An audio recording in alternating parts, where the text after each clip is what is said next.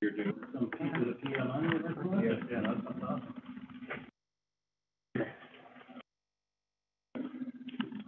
Yeah, I'm not sure if it's Redford or Bedford. Ready? Oh, this is Redford.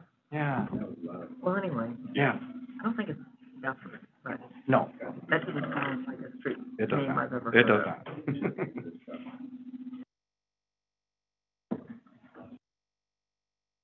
We all set? You did like one big, you got another one. Sure. Well, I have three connected to Recorders. You guys are live.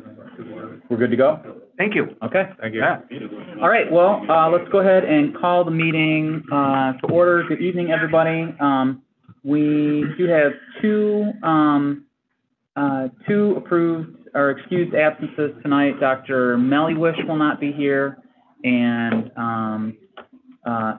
Emily, Demarest will not, also was not able to make it tonight, but she let me know, that she would not make it. So, for the sake of our recording secretary, who will be, watching and listening after the fact, let's go around the table and everybody go ahead and introduce yourselves. I'm Aaron Wright. I'm the chair of the Environmental Concerns Committee for the City of Kalamazoo. I'm James Baker. I'm the Public Services Director and City Engineer here tonight as a guest. Hi, I'm Jean Hess, Kalamazoo City Commission and Liaison to Environmental Concerns Committee. Hi, I'm Joe Bauer. I'm with the ECC. Erin Deaver with the ECC. Ian Magnuson, Vice Chair, ECC. Rob Lekas, ECC member. David Benak, ECC. Gail Walter, ECC member. And Bobby Glasser, ECC member. All right. All right, and everything is going good. We've got a live stream. That's all. I think we were assured that that is working. So hopefully people are able to watch and listen in at home. I did send out agenda for everybody's approval. Are there any comments or questions, concerns about the agenda? All right, is there a motion to approve? Oh. Sorry. Oh, that's all right. That's okay. Is there a motion to approve the agenda? So motion. Second? Yeah. Second. All right, all in favor? Aye. All opposed? All right, the agenda is approved. August meeting minutes, that should say, I apologize, that should say, September, meeting minutes. I did send out the draft, meeting minutes from September. Were there any, corrections there that we want to note here before we move on? Yes. Under new business, under the Urban Bird Treaty, the communities that have signed on, the list included Portage and the City of Kalamazoo. That is not correct. Kalamazoo County Parks and Rec had signed on by last month. We're still pending the City of Portage, and at that time, we were pending the City of Portage and the City of Kalamazoo at that time. Okay. Right. Okay. Anybody else have any corrections to the minutes that you noticed?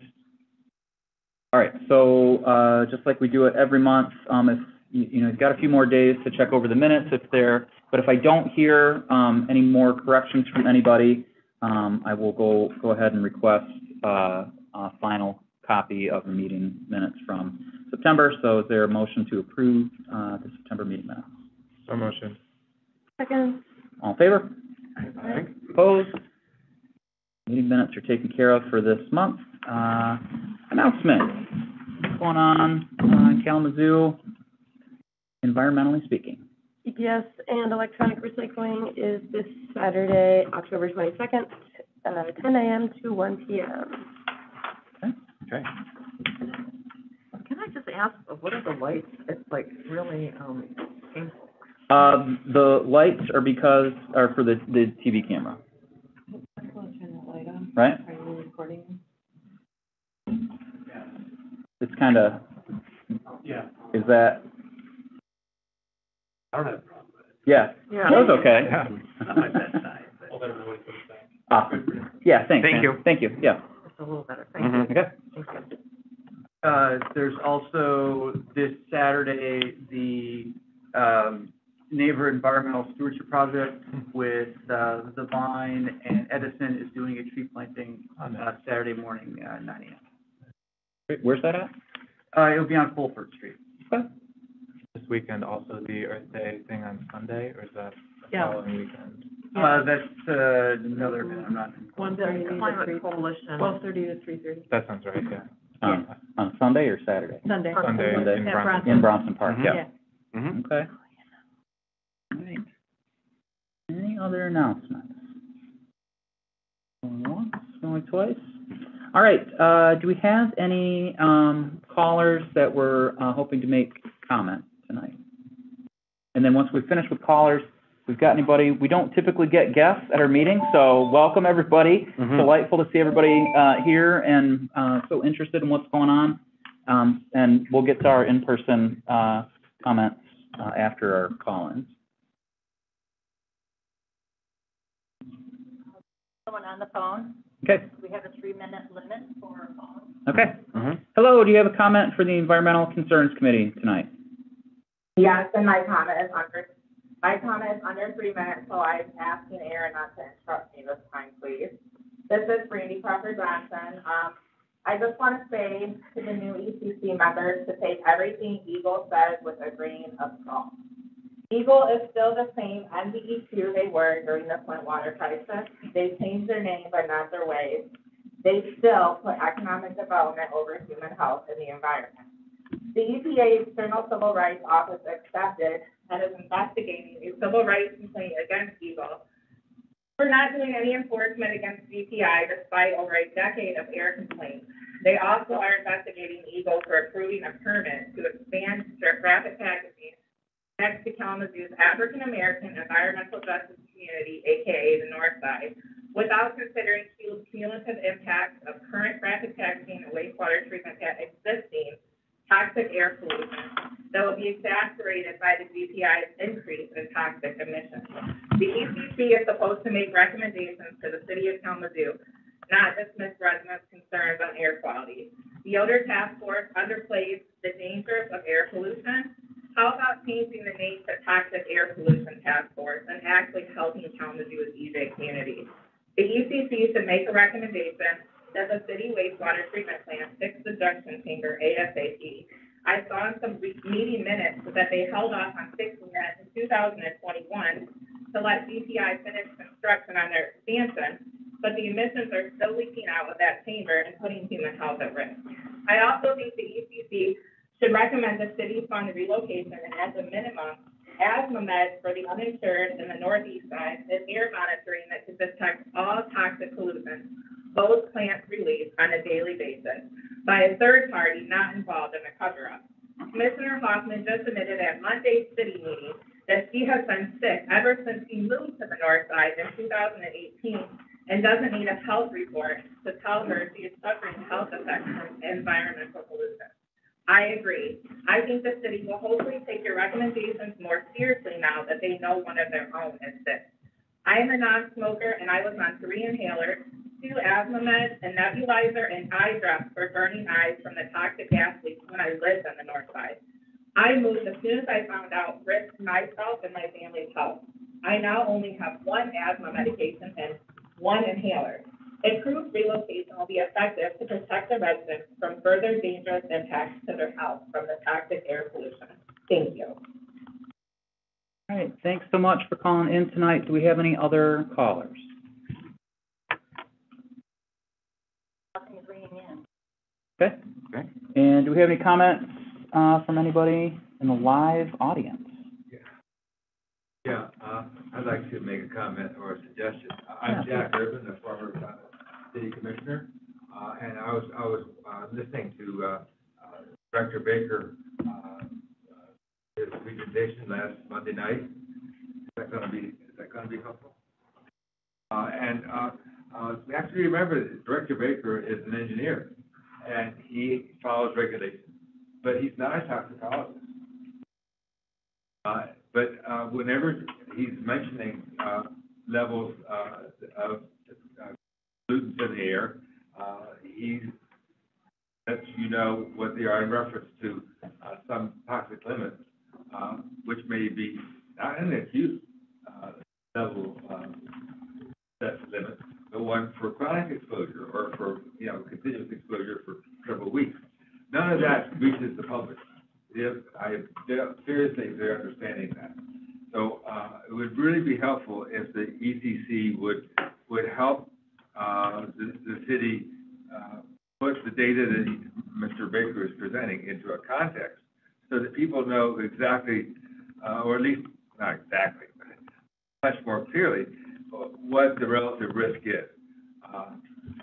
We can always find a peak that is alarming, but what's really important, as all of you know who are involved in toxicology, is the area under the curve that is what really creates the hazard over time. And so I would like that to be explained better, and you as a committee, I think could underwrite such an effort, or do it yourself, or ask for someone to help you prepare some materials, graphical, hopefully, that would help explain this to the public. You need to do some education besides just present the data. That's my bottom line. And I wish you well on it, and I'm glad to help in any way I can. All right. Yeah, thanks so much. Anybody else? Comment this evening? All right. All right, moving on to unfinished business. We're going to kind of leave on our agenda the community sustainability plan.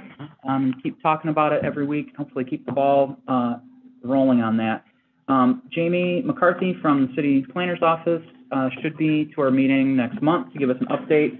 She did send a long email update that I shared with all of you. I'm not going to go over all, there was so much stuff in that email, and I'm going to end up describing some of it incorrectly to go over such kind of a long thing. But there are quite a few items that the city is currently working on with the sustainability plan while they're waiting for while they're waiting to get the job description, the job posted here at the beginning of the year, and then interview, and then finally hire to get somebody in to help coordinate all of that. Just a quick note on that, we don't know that the job will be posted in January. It's part of the new budget that they have to come up with, which means that at the soonest, it'll probably be February or March that they get the job posted, and it'll be even months and weeks afterwards until they get the staff level job, which is not the recommendation that we made to the City Commission in June. Our recommendation was to create a director level position, and I think the fact that it's now going through the normal budget process presents an opportunity for the Commission to reconsider our recommendations or consider them, because so far I haven't seen any movement on our recommendations. So.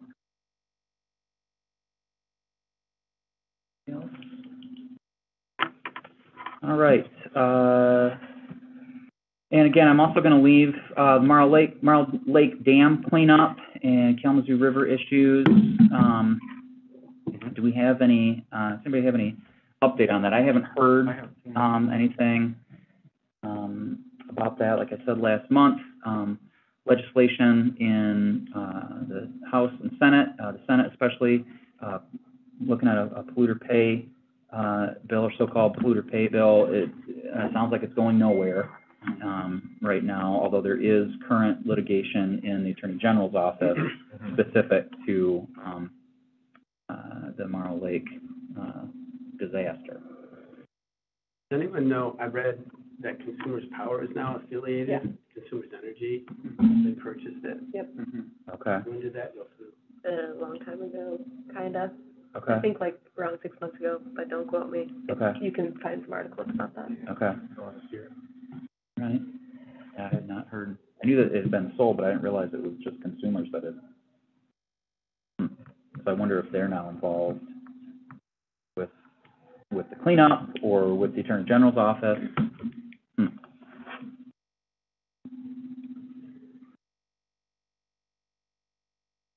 It doesn't mean Michigan taxpayers are footing the bill for an out-of-state and out-of-country entity that sold it to consumers. All right. Anything else on Kalamazoo River issues? All right. So we do have quite a few guests tonight. So we've got Director Baker here. Thanks for coming. Talk to us about flooding mitigation. Thank you. I'm gonna go ahead and try to share my screen here. Yeah, we got it set up so the folks at home can see what we can see. Yeah. I call the site up.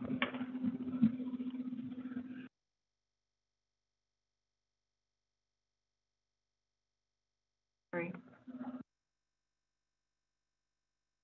Okay, I think it's working great. So, thank you everybody for having me. I'd like to thank the ECC for giving me this opportunity to present and talk about some flood mitigation strategies that we're working on. My name is James Baker. I'm the City Kalamazoo Public Services Director and City Engineer. So I've got just a few slides tonight. I figure we go through some discussion on a number of topics, and then we can get into some further engagement on some items. So we did want to talk tonight about flood locations and types, scope and magnitude of flood events, current and recent projects. So this is some of the work that we've been doing and, kind of leading up to some larger flood mitigation alternatives, and then we'll go into some details on those.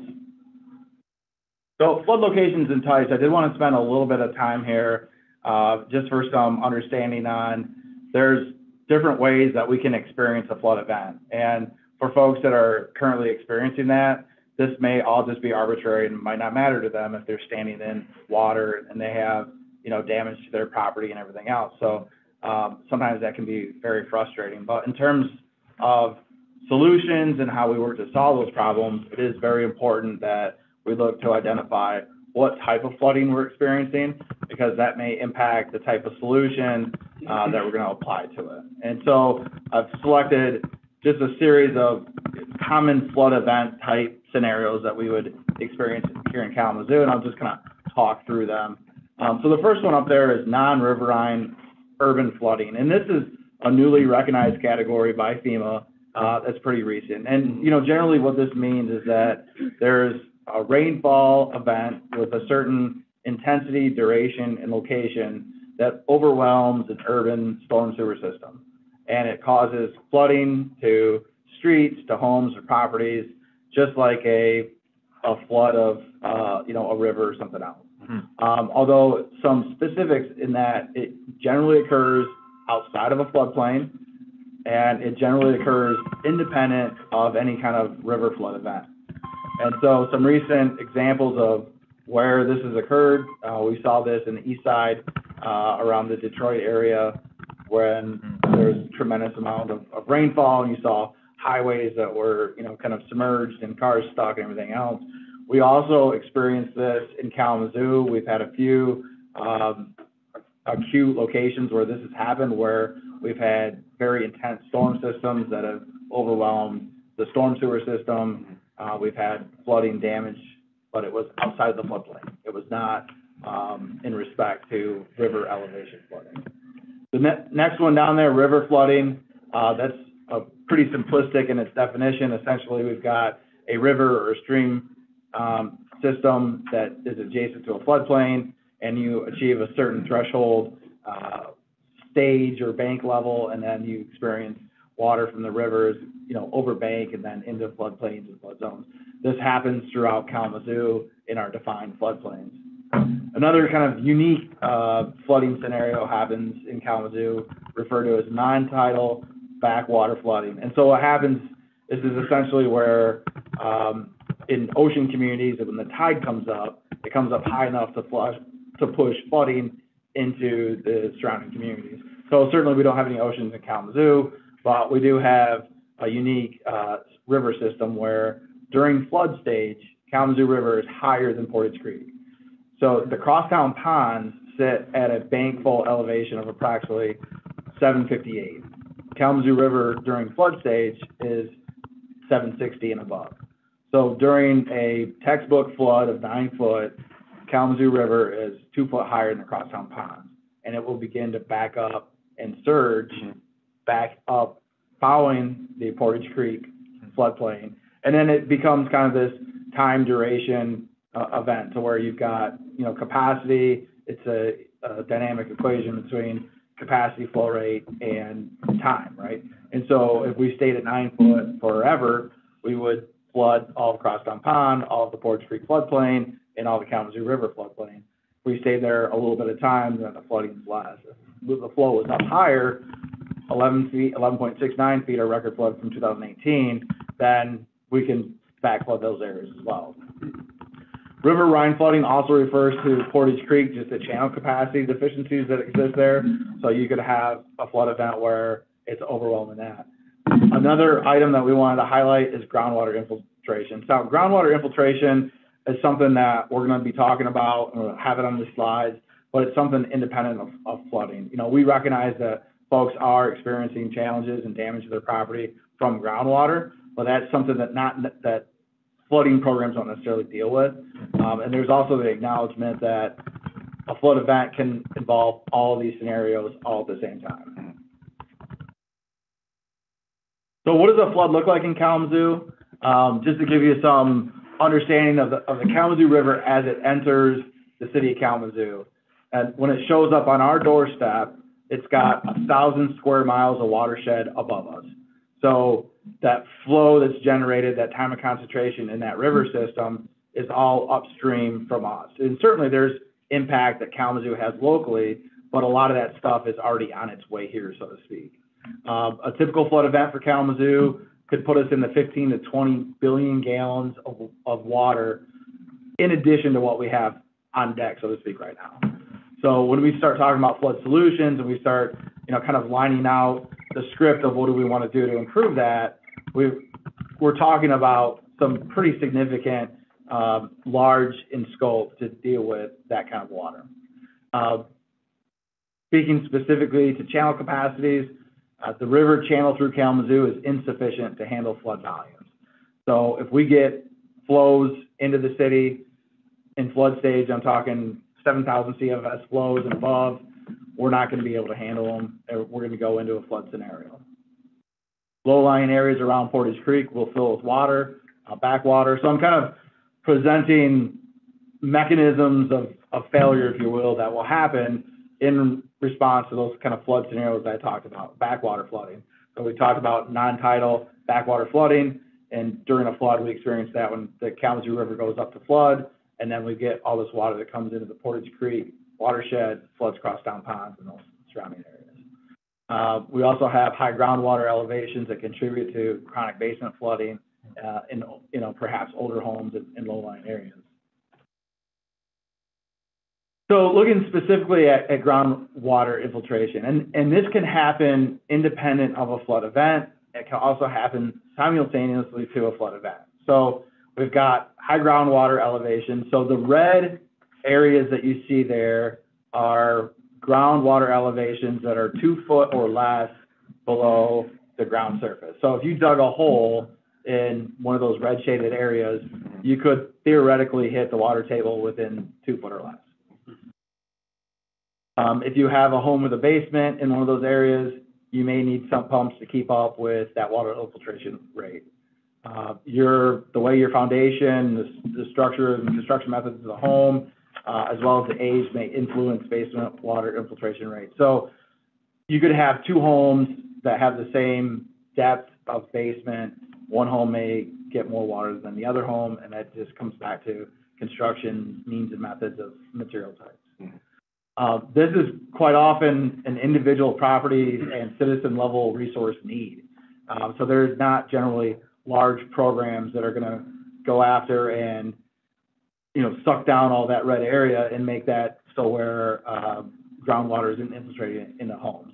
And this is something that can be extremely frustrating for folks, one, to understand what's happening when you're not during a flood event, but yet you're still getting a flooded basement and, where some of these things can occur. So I've got some links embedded within the slideshow. I'm not going to go to them all during our conversation, but this slideshow will be available for everybody. And what that link does, that's actually at Stockbridge.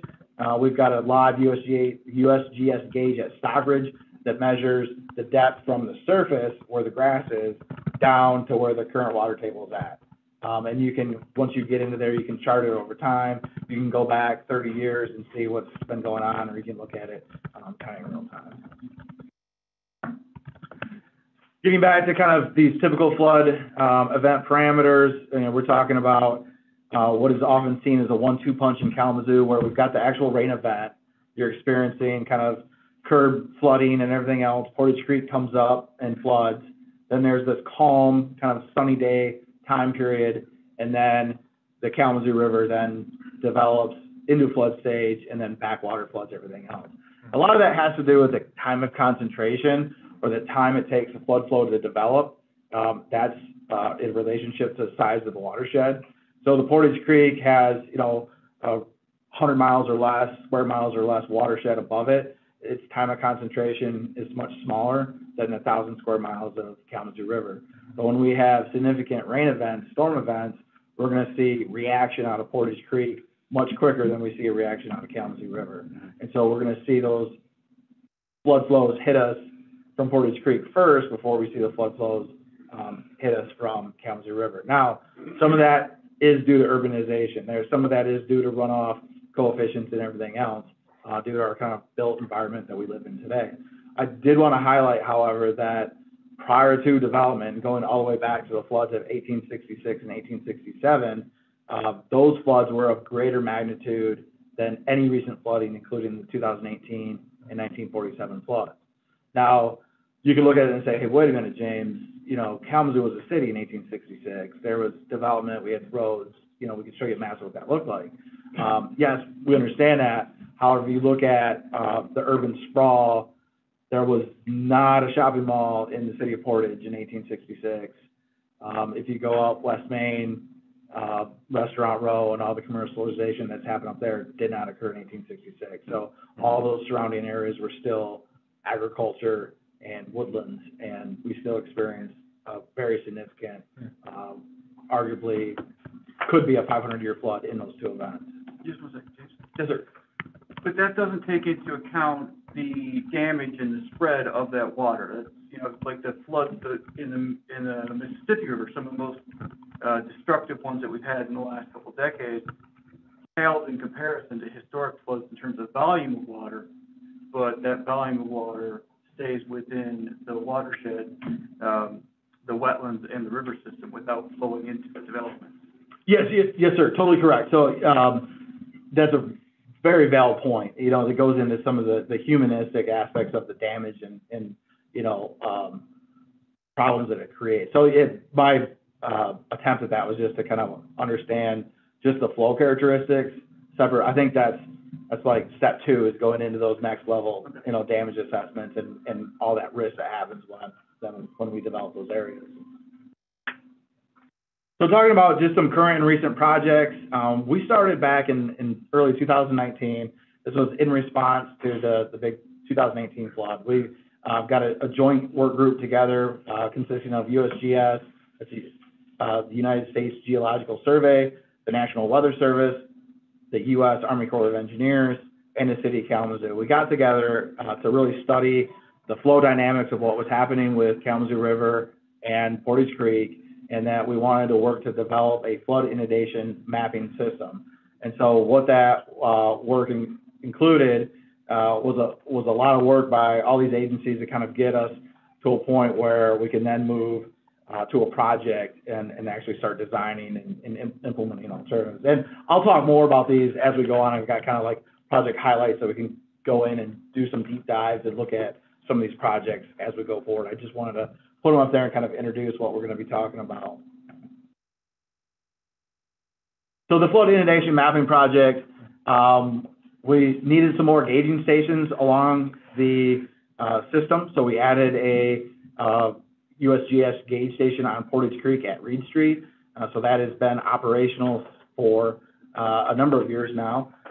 We then did a survey of the actual underwater sections, the profiles of Portage Creek and Kalamazoo River from, essentially all through the city. We worked from the face of Morrow Dam through the city all the way up to Mazel on the Kalamazoo River, and then we did a survey of Portage Creek throughout the section of the city of Kalamazoo as well.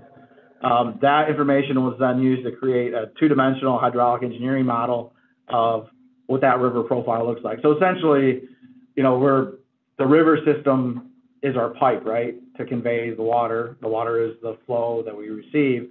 And so we needed to see, well, how big is our pipe? What are the design characteristics of this pipe, and how can we model it? So that was a lot of work that went into it. I was surprised that we didn't find any cars. I think, to my knowledge, there was only like a couple bikes that were found, but no cars. So that is unique. Better than an average weekend at Michigan State. There you go. Quick question about that. So with the Morrow Dam sediment piling up along the river, does that change what this map would look like if you were to do it again today? It does, if you zoom in to some very minute levels. Okay. From a macro standpoint, it had very little impact. And there was we did some work to kind of study the two scenarios. There was a large amount of sediment that went in. That value is being argued, depends which expert you go to. There's different reports on what that volume is. But even just taking a high-end estimate of what that volume is, applying it to like a linear model, it does impact, but not materially impact those flows. Another thing too that this is just an anecdotal observation is that we are seeing that sediment is moving around a little bit, and so I think in time that's going to look different because that is moving around. Thank you. Just kind of getting back into the flood mapping project, the takeaway goal. So two really big takeaway goal here is that once we develop that 2D dimensional model, that's going to then accelerate our ability to design and plan and seek alternative projects for flood mitigation solutions. Another aspect that we're really focusing on, kind of being able to deliver to citizen level usage, is the actual kind of plug-in mapping feature that would work with GIS. It would go into a GIS layer, and then it would communicate with National Weather Service Hydrologic Prediction Center. So essentially what would happen is that we would have this widget kind of built into GIS, and then when we see a flood, flood potential is going to come, National Weather Service would show on their gauge what that river would go to. That crest information is kind of calculated through the widget, and then it's applied to every single parcel within the floodplain. And so what's up here, this is just a snippet of floodplain maps. You've got the Kalamazoo River that kind of comes into downtown and then turns and goes north, and then you've got Portage Creek that's kind of coming and meandering and hitting it with a confluence. And then you've got the red area is a floodway. That's the area where the water is actually moving during a flood. And then the blue is essentially your 100-year flood zone. And then the kind of grayed out area is our Zone X, and that represents the area that's above 100-year and up to a 500-year. And so these are the same floodplain maps that we've had for a while. You can access these through GIS. They will just kind of show you where your parcel is and then whether or not you're in the flood plain or floodway, or what that is. It does not tell you the level of inundation on your property. And going through the 2018 flood event, we saw this as something where we needed to really improve our ability to communicate to the public of, hey, there's a flood coming.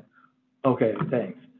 What does that mean? Are we talking like 2 inches of water at my property, or are we talking 6 feet of water at my property? And so we didn't have the ability to tell folks that, given the technology we had at the time. So when this system becomes operational, we'll be able to have that. We'll be able to look at every unique parcel and tell you that you'll get 2 inches of water, you'll get 6 feet of water. And folks can take things much more serious if they've got that ability to make some key decisions for their family and their property, and then respond and react accordingly. Another project that we completed in early 2020 was the Crosstown Pond and Culvert Dredging Project. There's a series of ponds that are kind of in line with Axtell Creek. They then outlet via culverts. There's twin underground culverts that flow to a confluence just behind the Youth Development Center with Portage Creek, and then that way, and then from there it's conveyed onward. We were experiencing kind of a record number of bank flow and bank overflow flooding responses to what we would consider just kind of average rainfall events. We put a project together, requested FFE funding, Foundation for Excellence funding, and that project was funded. The project was awarded in 2019. That work occurred all through 2019 and into 2020. That was a very substantial project. It was over over $1 million, I think $1.5 million in dredging, and we moved 11,000 cubic yards of material from those culverts. Some anecdotal observations were that the sections of the culverts were, head high, full of sand and grit material. So once we've completed that project and opened that area back up, we're seeing some positive response from that. So we've got just some trends here that shows you Portage Creek flow kind of spiking up to, around 200 CFS. And that, we were able to handle those events that occurred this summer in July. And, we didn't have any street closures in response to those events. So, we were essentially able to see that that was a very positive project for us, and it's helping to kind of restore some design capacity of that system. Another project that, we wanted to highlight that's happening right now is that PCB removal from Kalamazoo River that's at Verberg Park right now. It's in the process of moving north. It's going to move north where they're going to set up at the wastewater treatment plant, and they're going to continue to clean sediment from the river going northward. One of the unique things that is a question about the dam sediment, and that's kind of overlaying some of this sediment. So EPA is having to deal with that as well. I can't tell you what the end result's going to be in terms of, responsible party litigation, all that kind of stuff, but the goal is that sediment's got to come out. They're out there digging it out now. And so that's going to help to restore some of that acute flow response within some of these sectional areas. Another reason why this is important is going back to any design alternative or solution that you want to have moving forward that may include, I'm not saying it does, but may include stream straightening or widening or anything like that. You would be prevented from doing that if there was, PCB-laden sediments in place. So cleaning up the river, does wonderful things in terms of the environment and everything else and health and safety, but also opens more doors for us into the future that may not have been there in the past. Another partnership project that we're really excited about is the Allied Landfill OU1 Portage Creek reconstruction. So this is part of the overall OU1 consolidation, and you see that the consolidation area is pushed as far west as it can be to kind of open up just some clear space between where the Portage Creek is, and then that southern section of Portage Creek as it crosses Cork Street and then kind of starts its meander north. That's getting kind of realigned, and then we're going to be constructing 7 additional acres of wetland. And this is a wonderful opportunity for us. This during the design and planning stages of OU1, we were able to reach out to EPA and say, hey, could we reconsider the option to create some wetlands within this project? Wetlands have tremendous environmental benefits, but there's also these flood benefits that the city would really realize from this. So 7 acres doesn't solve all of our problems, but it's incremental goals and incremental steps towards those goals that where we can key in these bank elevations and kind of design it to where this area will begin to flood at around the 200 to 300 CFS area. And so the goal result here is that we'll flood up in this designed wetland and use that capacity before we start flooding areas north of Stockbridge that have suffered a lot of prolonged flooding. So it doesn't fix everything. It's going to take much more than 7 acres to do that, but it is a step in the right direction. Is that historic, a wetland, or is that something? That never existed before. There were really sharp, almost like ravines, banks in that area right there. So the creek was a very narrow channel, and then it had these slopes that went way up back to Cork Street or back to where that previous landfill was. So moving is really, there's a lot of things that had to come into place to do this. That consolidation area had to get pushed as far west as possible, like all the way up to nearly the railroad property. Now what that did is it allowed that, consolidation toe to be away from the creek, then allowed us to lower where these upland areas were so that we could then spread the creek out and create those wetland features. So this is never been there before wetlands. They didn't previously exist. So this is a total new creation.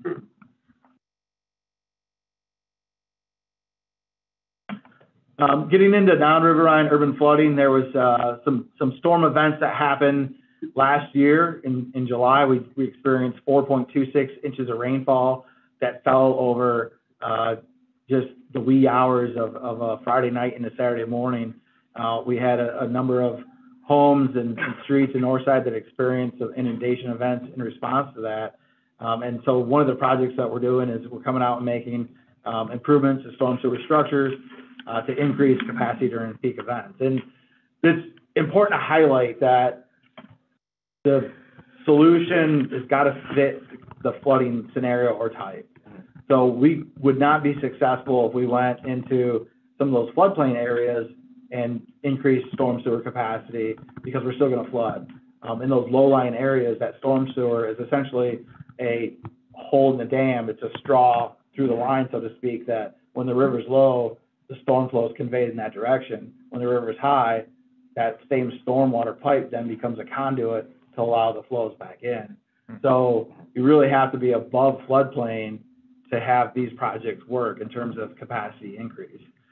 So each unique flood situation has a equally unique solution that can be applied to it. And we can't apply solutions in one area to another and expect success.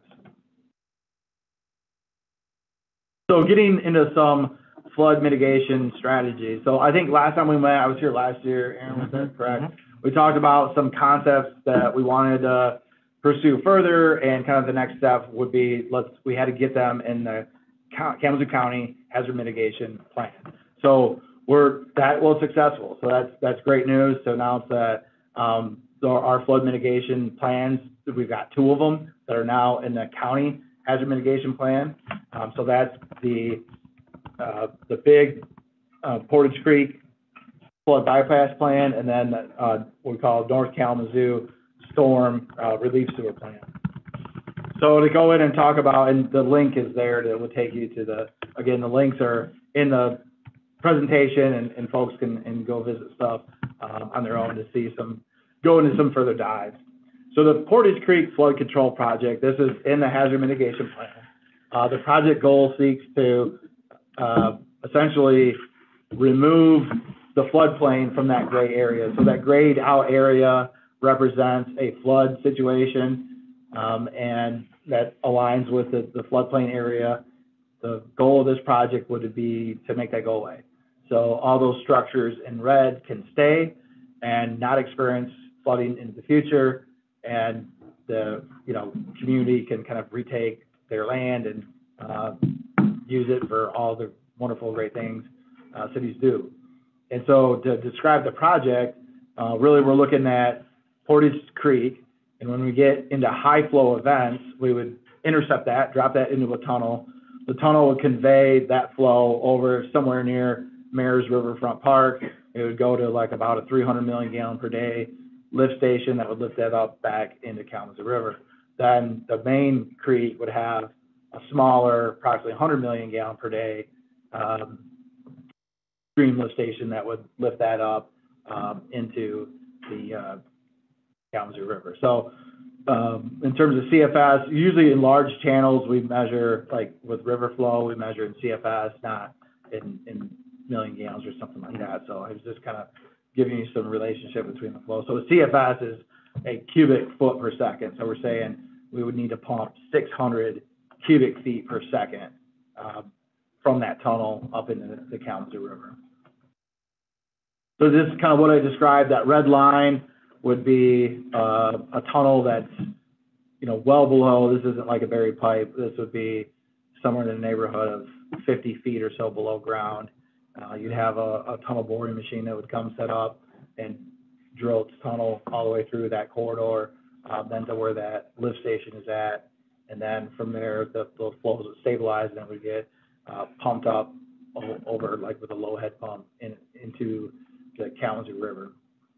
So this stuff sounds all like really far out, but the good news is that we think this is a feasible project. We've got this project now at Army Corps of Engineers. They're doing a technical evaluation. They're providing technical assistance to see if and the big question I hear is that, couldn't we do this project, eliminate that floodplain area that we showed in gray, and not materially impact flooding in other areas? And that's what would define project success. So if through the Army Corps of Engineer research, it's determined that this is increasing flooding in other areas, this project alternative would not be considered valid. So that's kind of, it is very complex. You know, we're essentially saying that we're not going to mess with the floodplain of Kalamazoo River. We're just not allowing Kalamazoo River to take the floodplain of Portage Creek. And that's kind of, you know, making the Kalamazoo River convey its flows downstream.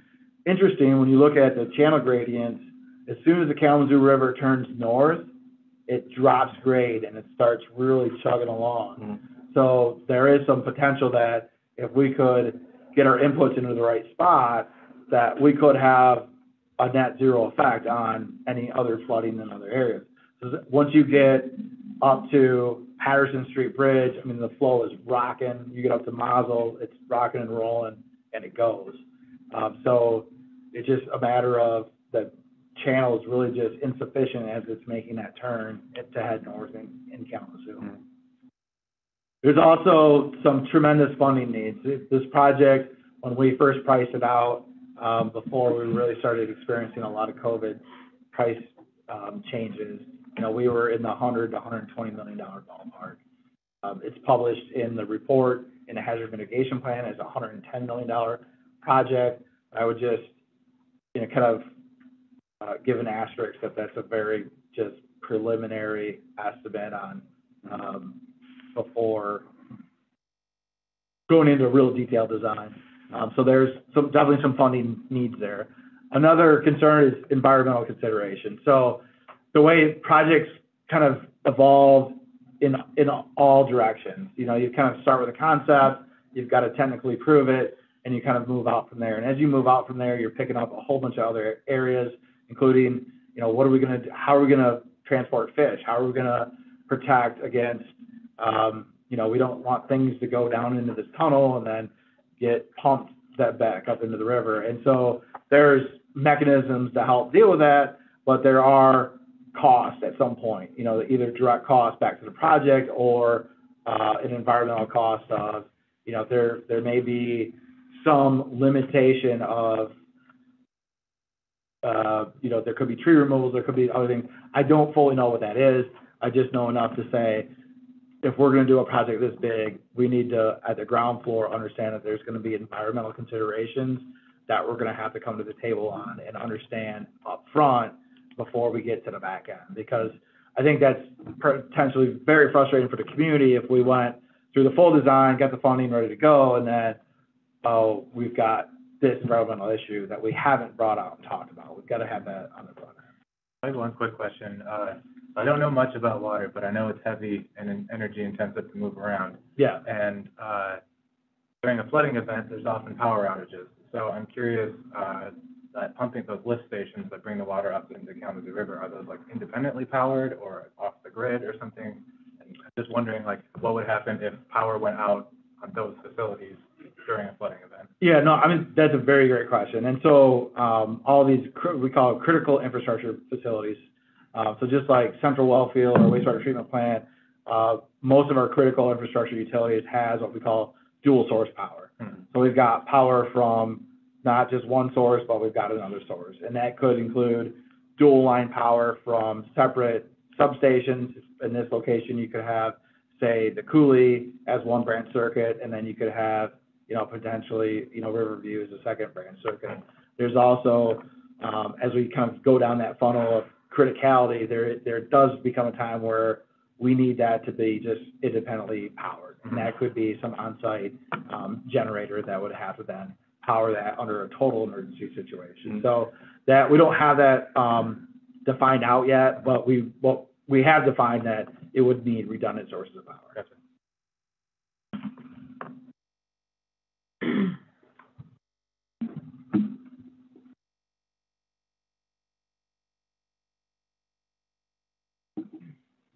So the next project to talk about, that's another big, large-scale project, is the Northside Stormwater Relief Project. So virtually the entire north side neighborhood and then some portions of other neighborhoods are actually out of the floodplain. So north side is not in the floodplain. If you turn the floodplain layer on, the majority of the north side neighborhood is not in the floodplain. The wastewater treatment plant technically is in the north side neighborhood, and there are portions of it that are in the floodplain. So I'm not trying to put myself on 100% island and say, for sure this or that. I'm just, referencing the area that we've shown here on the map is not in the floodplain. So what does that mean? During a flood event, the north side is not underwater. And there's some opportunities here. That means that we can convey that flow by increasing pipe size. So this, really short of cost, and cost can be challenges, but this is a project that essentially can be done without the major hurdles that we may have on some other projects. So it's a function of cost and pipe size and select and everything else. So what we've shown here, those red spots and the red lines and the yellow highlighted circles, those are locations of storm sewer capacity deficiency. So under certain duration, intensity, and location storm events, and we can categorize each one of those like a 1-year storm or a 5-year storm or a 10-year storm or 25-year storm. We're saying that those areas of pipe will not convey flows. And then when you see like the yellow circle, we're saying that that's where you start to have some ponding that would occur at a road, at the roadway surface or above in response to a rain event. So in other words, plain English, where the yellow spots are, folks would see flooding. This is not a floodplain, so this is that urban, non-riverine flooding event that would happen. And we can solve this. This can be solved through engineering. Director Baker? Yes, sir. Can I get you to, I'm really sorry, can I get you to go back that last one you were just on? I'm thinking about the big pipe project there. Yeah. So this is gonna be 120 million minimum, basically. Yes. And plus maintenance and plus operation for time immemorial. Has there been any consideration of increasing green space and buying out some of the property owners, which would probably cost less than $120 million, and it would capture carbon and free us up from having to power those pumps, consistently? No, I think that's a very valid option. I think that's something that we've identified that in the plan. We went a different direction with it, and we kind of recognized that this is an urban core community. We're well in urban area, and that folks that live there want to stay there. There's businesses that want to be there and function as a city, and we move forward with the project plan. That's not to say that that's not a very valid alternative, because it can be. There are programs in place that could look to achieve those goals, and you would essentially have a big pocket of green space into the future if you were able to be successful with it. One of the challenges that we saw as we kind of worked through to iterate a program like that was that even with federal funding for hazard mitigation, relocation assistance program that would do just that, it would buy the home, and then funds would then be provided to the homeowner, and then the area's got to be returned to green space. One of the challenges with that is that federally they would only fund up to 50% of the assessed property value. We're seeing that assessed property value might not provide the true cost to really relocate somebody.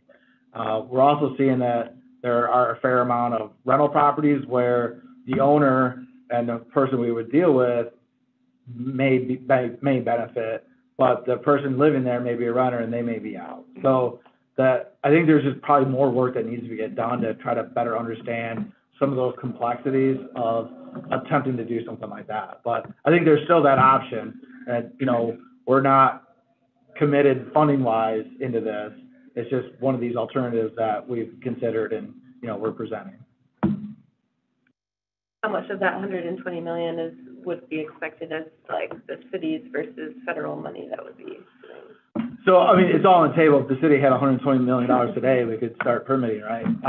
I think it's anytime the city's looking to do a major project, we're always looking to see, how can we max funds to bring in to help the community? And just to reference drinking water, real quick, we're doing a tremendous amount of capital investment in drinking water. Lead services are very, very popular. We just received award from Eagle for $15.15 million to continue our lead service replacement program into 2023. So that's a huge win. It's just some state funding dollars. We've also submitted a notice to apply funding application for future projects for 2024 and beyond to Eagle for drinking water projects of over $129 million. So we're asking for dollars. We're going to all the sources that we can, and sometimes we don't know. I don't know sitting here today what future options may be available. I think really the project can't go forward until Army Corps of Engineers gives us a thumbs up on that technical assistance. What's the timeline on that? We would really like to have an answer within a year, understanding that there could be things that jump in front of that, and there could be times where we get an answer, but then we go back to the table. We get an answer, we go back to the table. So this work is just starting. That handoff of the model from USGS to Army Corps of Engineers was happening literally last week. It's a very large file in their agency, talking about how can they move files back and forth, and so that handoff is just now occurring. So I imagine make some progress with it over the winter, but we'd still probably like to allow about a year for that to fully occur. To basically answer the question, is it feasible without causing flooding downriver? Correct. Right? Correct. That doesn't mean it's permitted. There's a whole nother series of That's just, permitting and everything else. can we go try to do that? Can we go try to do it? Right. And then in perspective of, okay, let's design it and then be ready, right? A project of this scope, we're looking at design costs in the neighborhood of $12 million. And so that's something that's very substantial. And another point is that here in Kalamazoo, we do not have a stormwater utility. So stormwater is a function of kind of major and local streets. There's also some general fund dollars that go towards it, but just to be honest, we do not have $10 to $12 million in any one of those funds to be able to do a design. So that's all, the funding need is real. There's just a tremendous need for funding.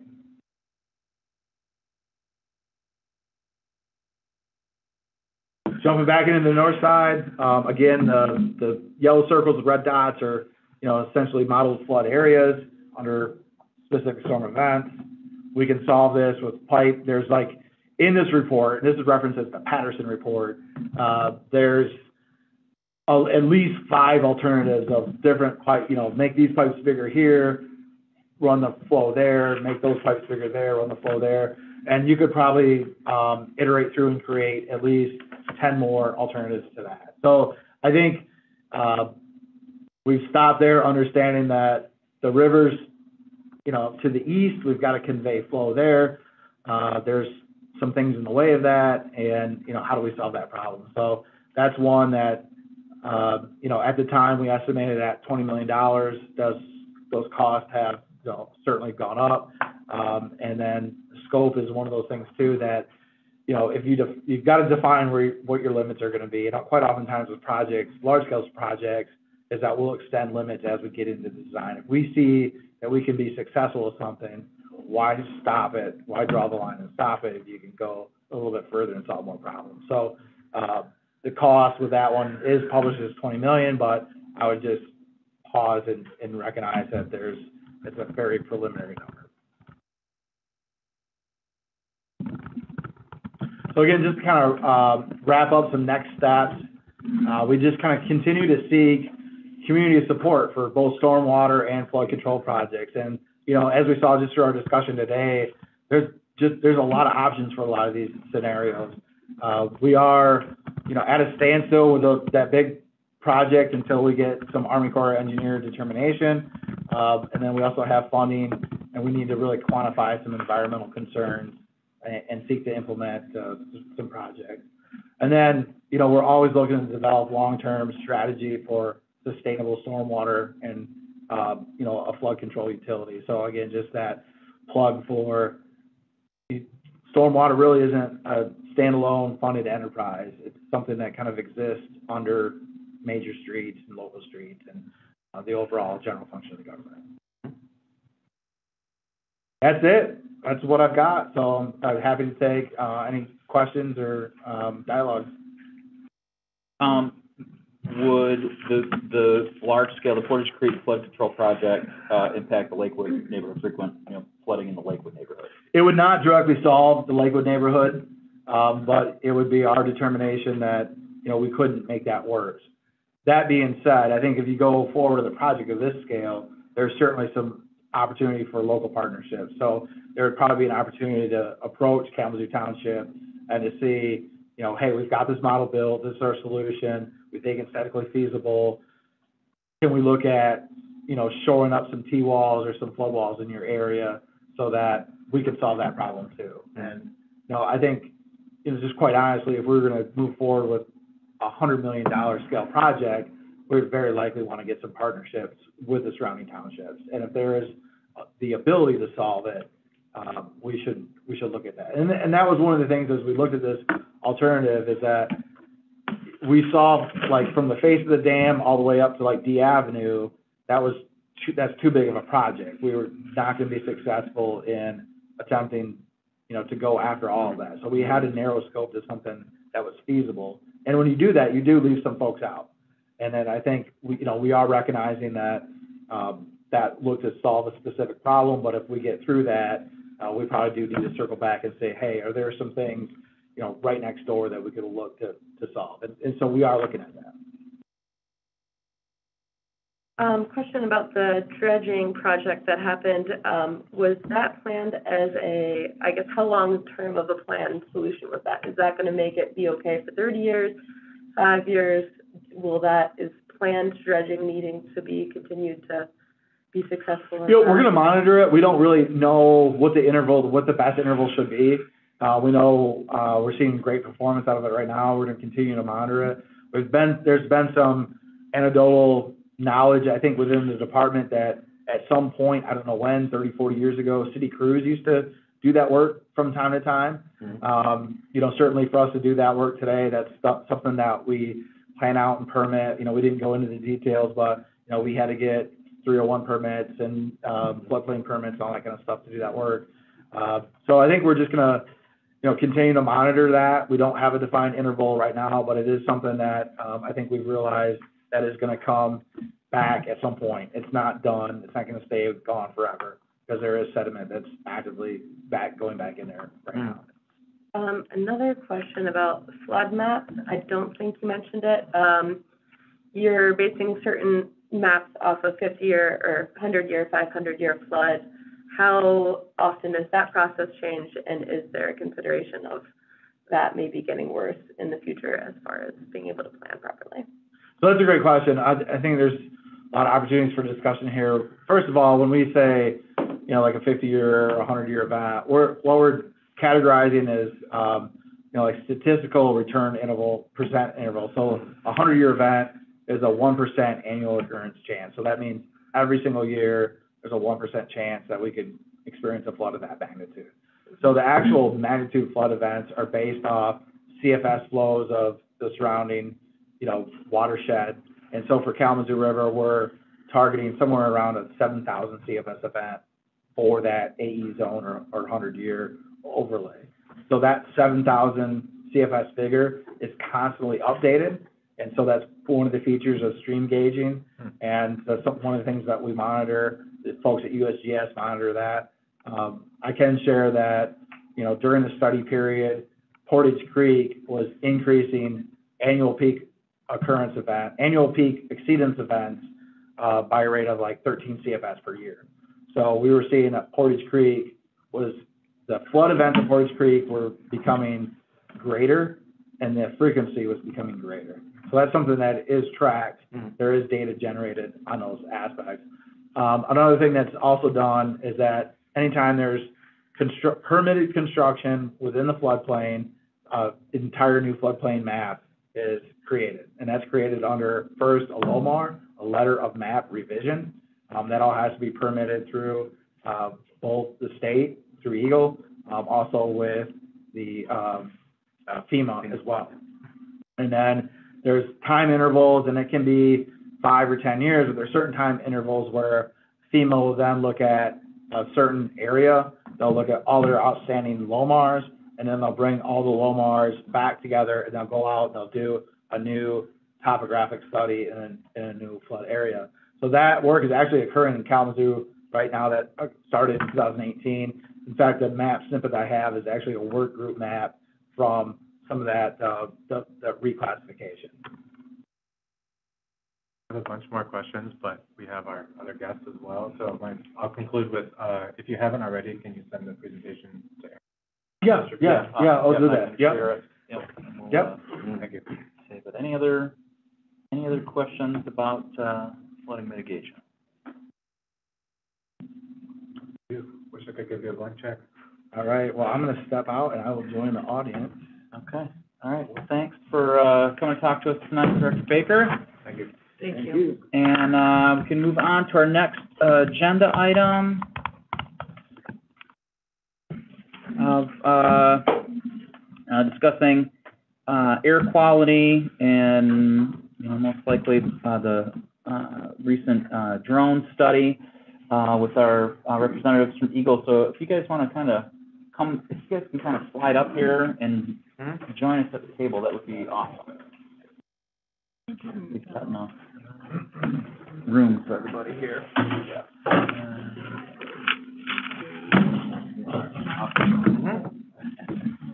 You might be able to change this if you hover over in those little dots.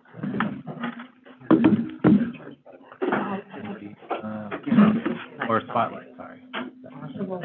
There we go. Move over. Here, if they need more room.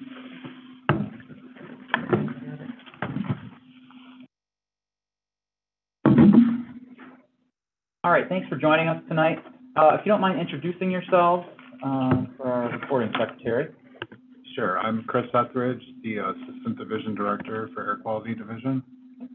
Rex Lane, I am the District Supervisor for Air Quality Division of the Kalamazoo District Office. Hi, I'm Jill Greenberg. I'm spokesperson for Eagle, primarily handling air and remediation issues. Okay. Well, thanks for coming tonight. Can you tell us a little bit about the drone study and where you're at with analysis of that and communication that you've had with Kalamazoo Water Reclamation Plant and sort of ongoing reporting that you might be receiving from Graphic Packaging International too? Sure, I can start. And I don't know if maybe it would be helpful to kind of give a little more background of everything else we've been working on related to this. So, Graphic Packaging is a facility that we regulate under the Clean Air Act and our state regulations. It's a facility that we've been inspecting for many years, and we've been getting numerous complaints from the community around the facility for probably over a decade now. So Rex and his team have been inspecting the facility, following up on nuisance complaints, and then also inspecting inside the facility, their equipment, their air permits, all that sort of stuff to determine compliance. So under our state regs, we have a odor nuisance regulation that we can enforce. It's called Rule 901, and that's the main rule that we use to enforce for nuisance odors when we get complaints. So as a result of these complaints we've been receiving, we were able to verify several violations of Rule 901 coming from Graphic Packaging.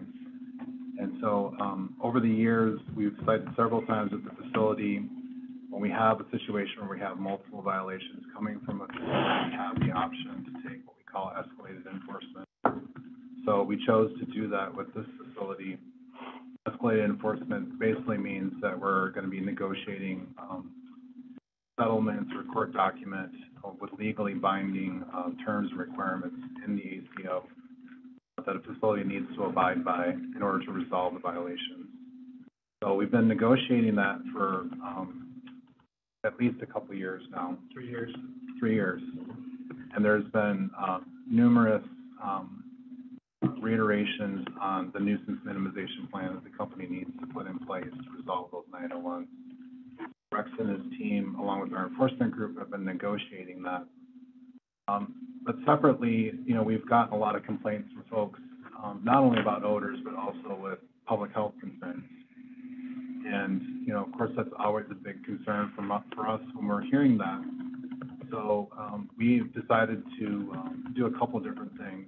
First, we've had both the city and Graphic Packaging install EnviroSuite monitors, which are tracking hydrogen sulfide levels, in the ambient air surrounding those facilities. They've done, both the company and the city have done that. So that's been going on for a couple of years now. And there's been a couple other air monitoring, efforts that we've taken. Both Eagle folks have been out. We did, a study last year, with some equipment that we have that measures hydrogen sulfide emissions as well. And we did about 2 weeks? It was actually 6 weeks. 6 weeks.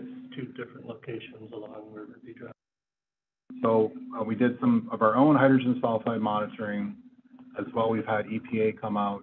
They've got a mobile vehicle that they can use to measure many different types of pollutants, in the area. So they coordinated with us, came out with, their mobile vehicle and did some air monitoring for, many different pollutants, as part of, our efforts. But then also, importantly, we've been collaborating with the Michigan Department of Health and Human Services. All the data we've been collecting, and utilizing their, expertise and knowledge on the toxicology of any of the pollutants that we would be concerned about. And then, you know, any actions that we would need to take based on, their findings. So we've been working with DHHS for, probably close to 2 years now as well. They are getting ready to finalize and send out what they call a health consultation letter. This health consultation letter is going to basically do analysis and review of all the monitoring data that's been collected around those facilities. And it's going to provide some recommendations of next steps, what else needs to be done. But then also, you know, any kind of outreach, communications that we need to have with the community about concerns or anything that they found from the data that, you know, we would need to consider more or take action on. So in addition to that, we have done a drone study recently. So the drone study is something that was, it's non-regulatory in nature. And it's basically utilizing some new equipment that we just received recently to be able to analyze air emissions. So the drone was something that we utilized kind of on a voluntary basis with the City of Kalamazoo wastewater treatment plant. And the drone was actually used on the wastewater treatment plant property, I think both inside and outside their facilities. So took a bunch of different measurements, and there were some indicators from what we saw on that drone study that would warrant further investigation. We have shared all that drone data with HHS as well. But I think the thing that, you know, has given us reason to want to take additional action is the measurements of formaldehyde that we saw from the drone.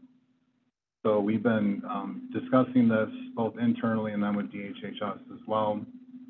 And at this point, Eagle is moving forward with an additional study of formaldehyde emissions in that same area where we picked up the levels on site with the drone. So this is going to be a more traditional methodology that we're going to utilize with some different measurement equipment than a drone. We're going to be specifically looking at formaldehyde emissions in the community off-site from the wastewater treatment plant.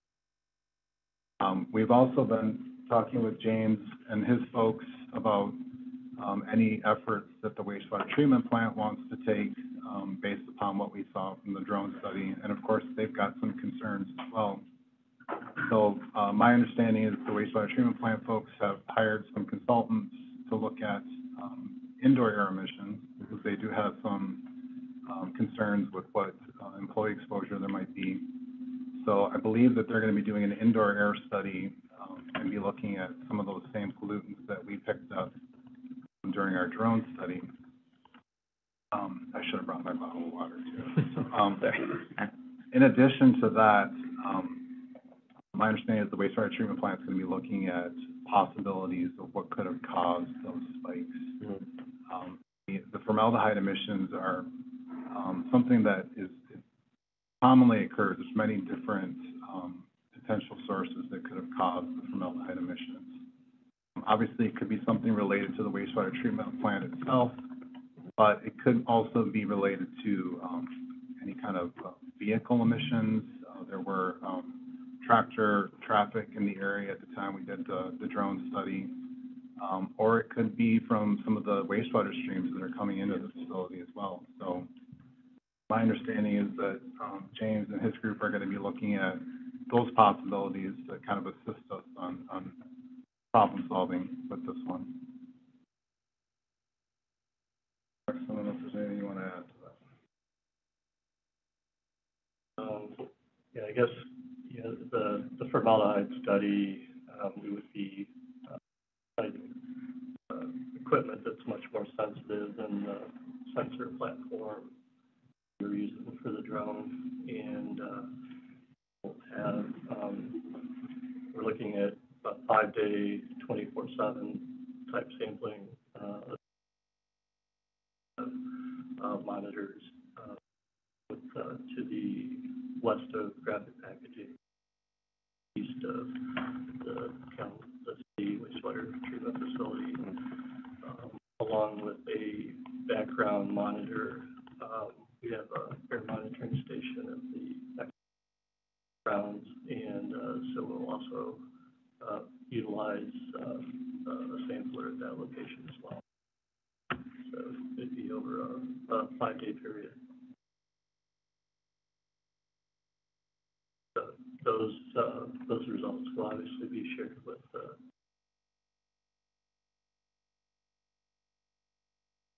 city for the monitor that's going to be located, you know, near their vital solids processing area.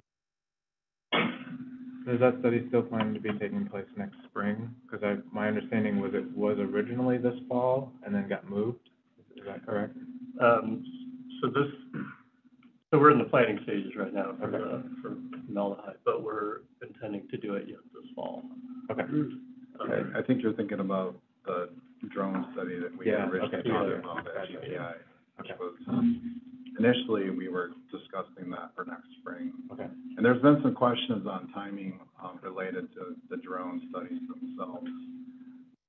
You know, and again, keep in mind, this was done on a voluntary basis with Kalamazoo wastewater treatment plants and also GPI.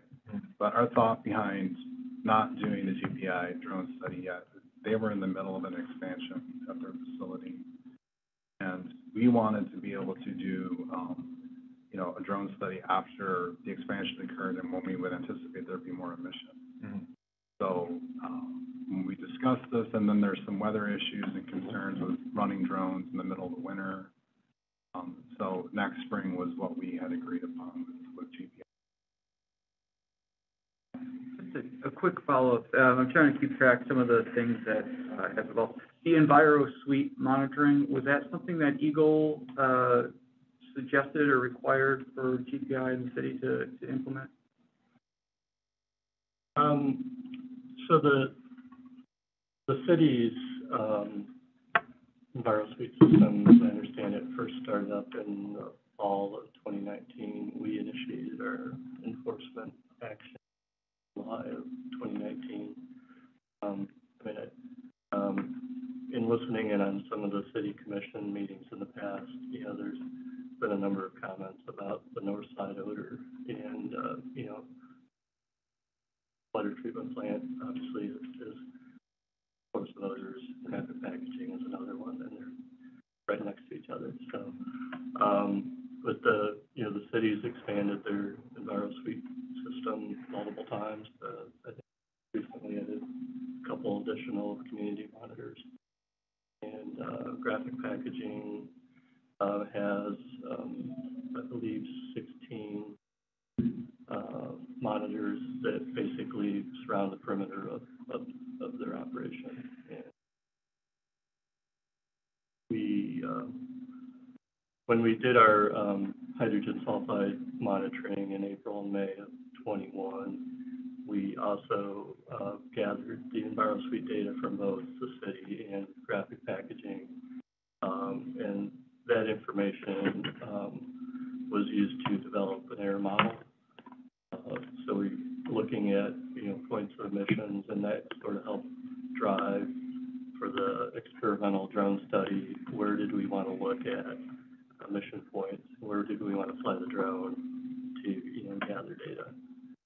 So actually we started it at the city on May 23rd, 24th of this year. So was the city already using that platform before Eagle started, or before it was Eagle, started looking into the odor issue? Or was that something that the state suggested or required? That's probably a better question to ask James Baker. The Kalamazoo Water Reclamation Plant chose to start using the odor monitoring system prior to an enforcement action from Eagle. Correct, Director Baker? The enforcement action with Graphic Packaging. Yes, if I may. So Yeah. the city's entrance into the EnviroSuite platform started in response to an odor task force request. Yes. The odor task force creation was at the request of the city commission. So there's kind of this, chain, if you will, from city commission requested action to then odor task force and then technical recommendation for EnviroSuite. We'll say that our initial entrance into EnviroSuite was very limited. We entered into that under a pilot stage. We didn't really know what the system was or how to utilize it, and we continue to increase our capacity of how we're using it as well as the capacity in the community. So now today we've got 11 monitoring locations. 10 of them are active. There is some, we are seeing some maintenance issues where sensors kind of go offline, online, so we're working through that. And then we've got 6 in plant. So we've got a whole lot of sensor arrays that are out there. And then we're also, in fact, on Monday night's commission meeting, I talked about our enhanced capability where you can get on right now and go up to operations and then hit reports, and there's over 45 different trends of different things that you can, each location has like a 1 month, 3 month, 1 year trend, and then if it's been there long enough at all times, that can go back. So you can get in there and play with how you want to see or what you want to see for every single one of these trends and everything else. So a little bit more of an introduction on EnviroSuite, but I did want to take the opportunity to kind of talk about how it is, and we do have more plans to enhance it into the future. So thank you. But the EnviroSuite monitoring system that is being used by Graphic Packaging, was that installed under the enforcement action, the ongoing agreement that you're, negotiation with them? They had kind of a stage thing. They started off with a few, and then they've added a few more. We required as part of their air permitting process to maintain that system at least through the end of 2022. Okay. But their intent is to continue to utilize it. And how many of the EnviroSuites do they have that they're required to maintain? So they've been adding to it. I believe, I'll have to double check my numbers, but I believe they have at least 12, maybe upwards of 16. I think that's right. The last odor task force we got together, I think that was the number that GPI said on their property. Can you talk a little bit about the different kinds of data you get on a drone study versus the EnviroSuite monitoring? Is it higher fidelity with the drone suite that you're looking at this 5-day window, or is it, obviously with the EnviroSuite we get like a time series thing, but like what's the drone bringing to the table and what's the EnviroSuite bringing to the table? Well, so with the, again, the drone study was experimental. This is a brand new platform that we're trying to fly on a heavy lift drone. Some of the things that we ran into during those 2 days was, it was maybe 45 degrees on the days that we were there. We had, we could only fly for about 15 minutes at a time before we had to drop it down and replace the 2 batteries that it runs on. So we were quickly, exhausting that capacity. So the next day, brought additional batteries with them so that we could, stay in the air longer. The sensors, there's a total of 5. There's VOC, volatile organic compound sensor. We have hydrogen sulfide, we have sulfur dioxide, formaldehyde, and nitrous oxide. These sensors have different response times. The VOC sensor is like a 3-second response time between, how long it takes from where the probe is to get a result. The other sensors are electrochemical. They have a longer response time. So one of our questions in reviewing the data, they run into the other sensors are anywhere from 30 seconds to. So how fast do you fly the drone? Because you might see with the VOC saying, well, maybe we're seeing a slight blip in the numbers. So, but if you keep flying, your formaldehyde reading is farther down the flight path, that readout. So there's questions on, do we need to fly it much slower? That affects the area that you can cover with the batteries that you have, depending on the air temperature effect you can fly. So it's a learning process, and we're taking that information as part of this review, and we'll refine the next time we fly the drone. I think it's good. I think it's good to kind of just for a minute, when we say experimental, just to kind of explain that a little bit more. So, under the Clean Air Act and under our state program, what we typically do as far as evaluation on emissions is we're doing either stack testing, or we're doing an analysis based upon the materials that they use through our permitting process. So we do lots of stack testing at different facilities across the state, and that's one of the main mechanisms that we use to verify whether a facility is in compliance with emission limits. This is all rooted in methodologies established by EPA that can stand up in courts, that we can use for compliance and enforcement. Using data from a drone where you're not maybe meeting the averaging time, you may not be collecting the right type of pollutant, you may not be using the methodology that's been accepted by EPA and the courts, makes it difficult for us to be able to utilize for any kind of compliance or enforcement. But for graphic packaging, there's onerous amounts of stack testing that they do. We've even verified non-compliance with some of the stack testing. The drone study is new. It's new technology. I think there's a lot of, experimental with drones these days and a lot of different scientific applications. And something that gives us, like I said before, an indicator that there might be a problem, but it's not the type of data that we can use for violations under our rules or regs. Right? I just wanted to push back on one small thing. I mean, we're talking about a factory next to a residential neighborhood, so I take issue with characterizing it as onerous. It's quite reasonable to monitor the air quality there. I think my main question, especially in terms of the future drone study, is more brought to light by the July citations that you guys made based on a surprise study. And so the question I have is, once everything's in place, everything, you figure out the technology and all that good stuff, and you do the survey with the water treatment plant and graphic packaging, how much notice do they get before that study takes place? I know that unless there's a public health emergency concern, which I think would come out of MDHHS, that you can't do a surprise one, but my concern is that the surprise one is what has revealed violations in the past. So how are you accounting for this in your next study plan? Just so I'm clear, when you say the next study, are you talking about the formaldehyde? Either of them, any use of, any additional studies of the air quality over graphic packaging, but specifically with any use of the drone in particular, since it seems to potentially show pretty Well, good the results. drone's different because it's voluntary. So we had to negotiate the terms and it's against the law for us to even fly a drone over a facility without their permission. Right. That's state law.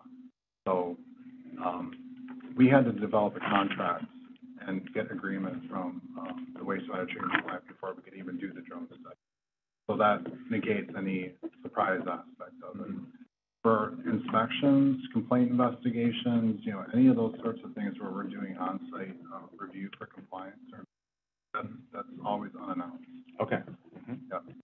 And that's standard procedure for us to do with that, right? So, the formaldehyde study itself, you know, I mean, obviously there's some logistics in us setting up the equipment and getting it in the right spot, doing all that sort of stuff.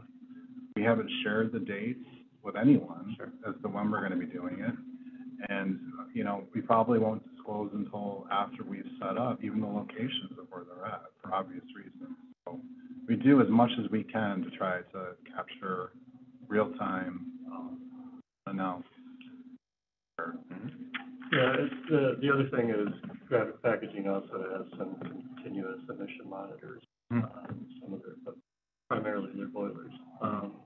And, you know, if we have an agreement at a later date with them to do a drone study on their property, we would also have access to all of their production data for that, whatever interval of time we're there. So we could check that against, you know, information that we've gathered in other unannounced inspections, share those results.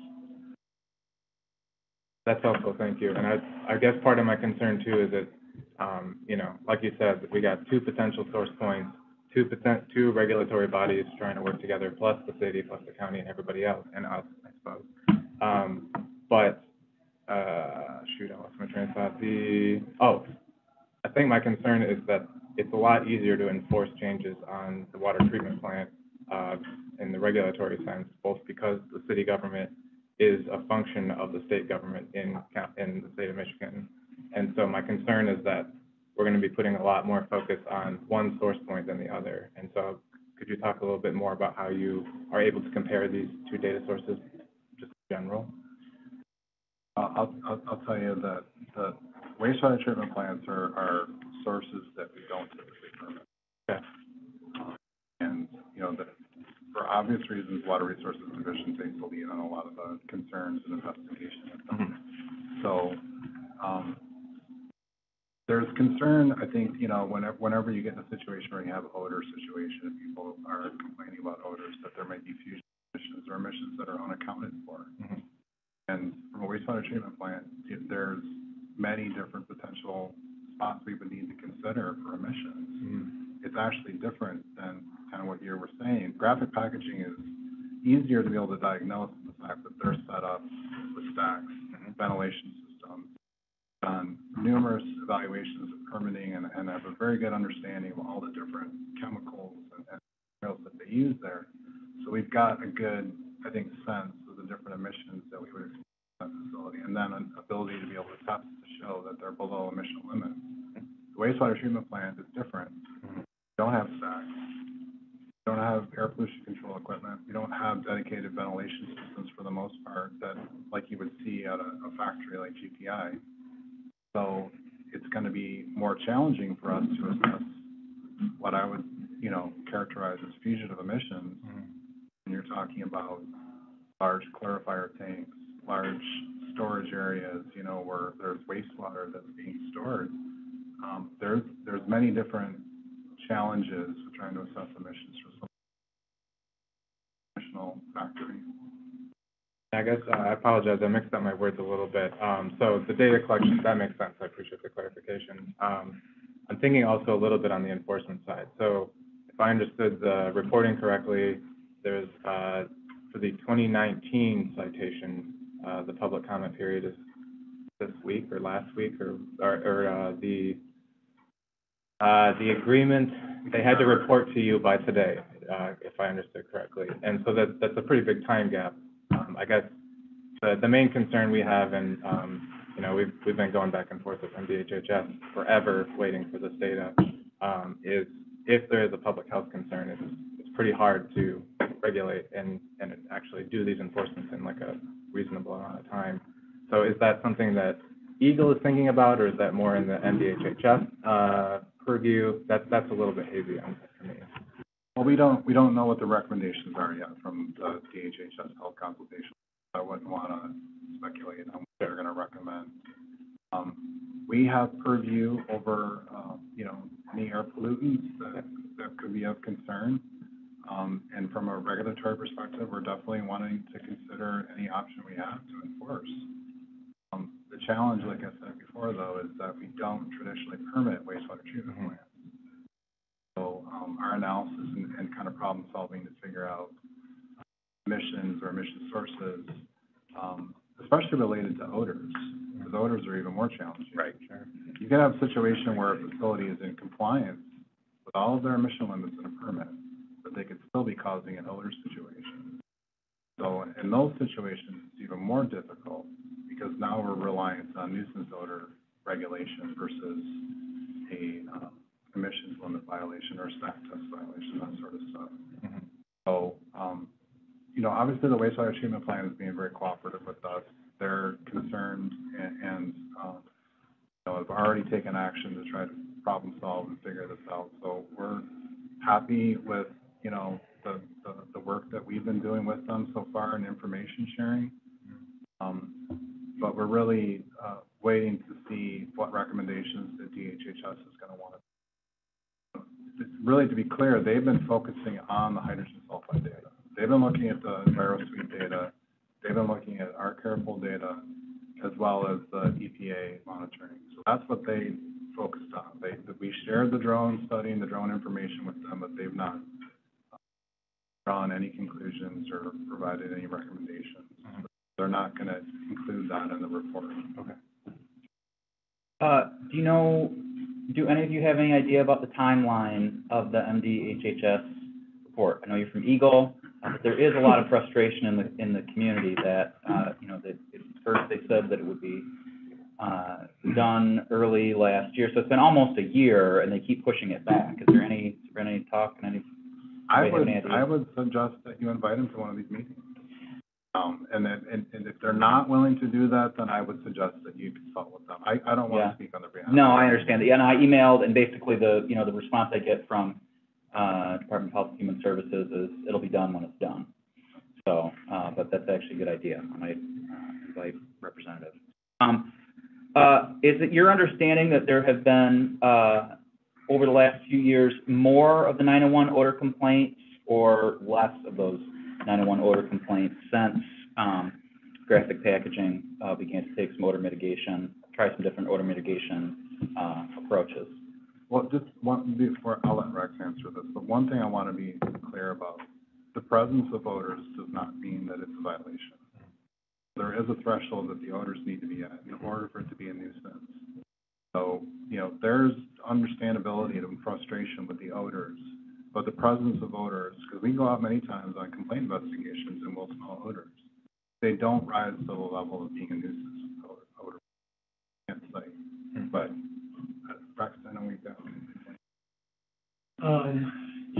So since 2017, we've had about 150 odor complaints along with our agency.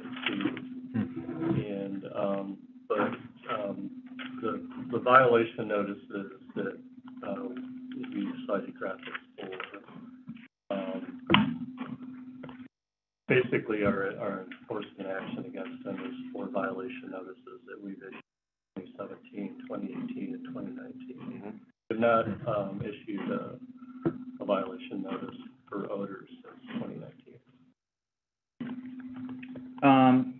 And there is, I'm sorry, go ahead, Sharon. So kind of on what you were saying, you mentioned you operate under the Clean Air Act and then state regulation odor rule number 901, and you've been focusing a lot on odor.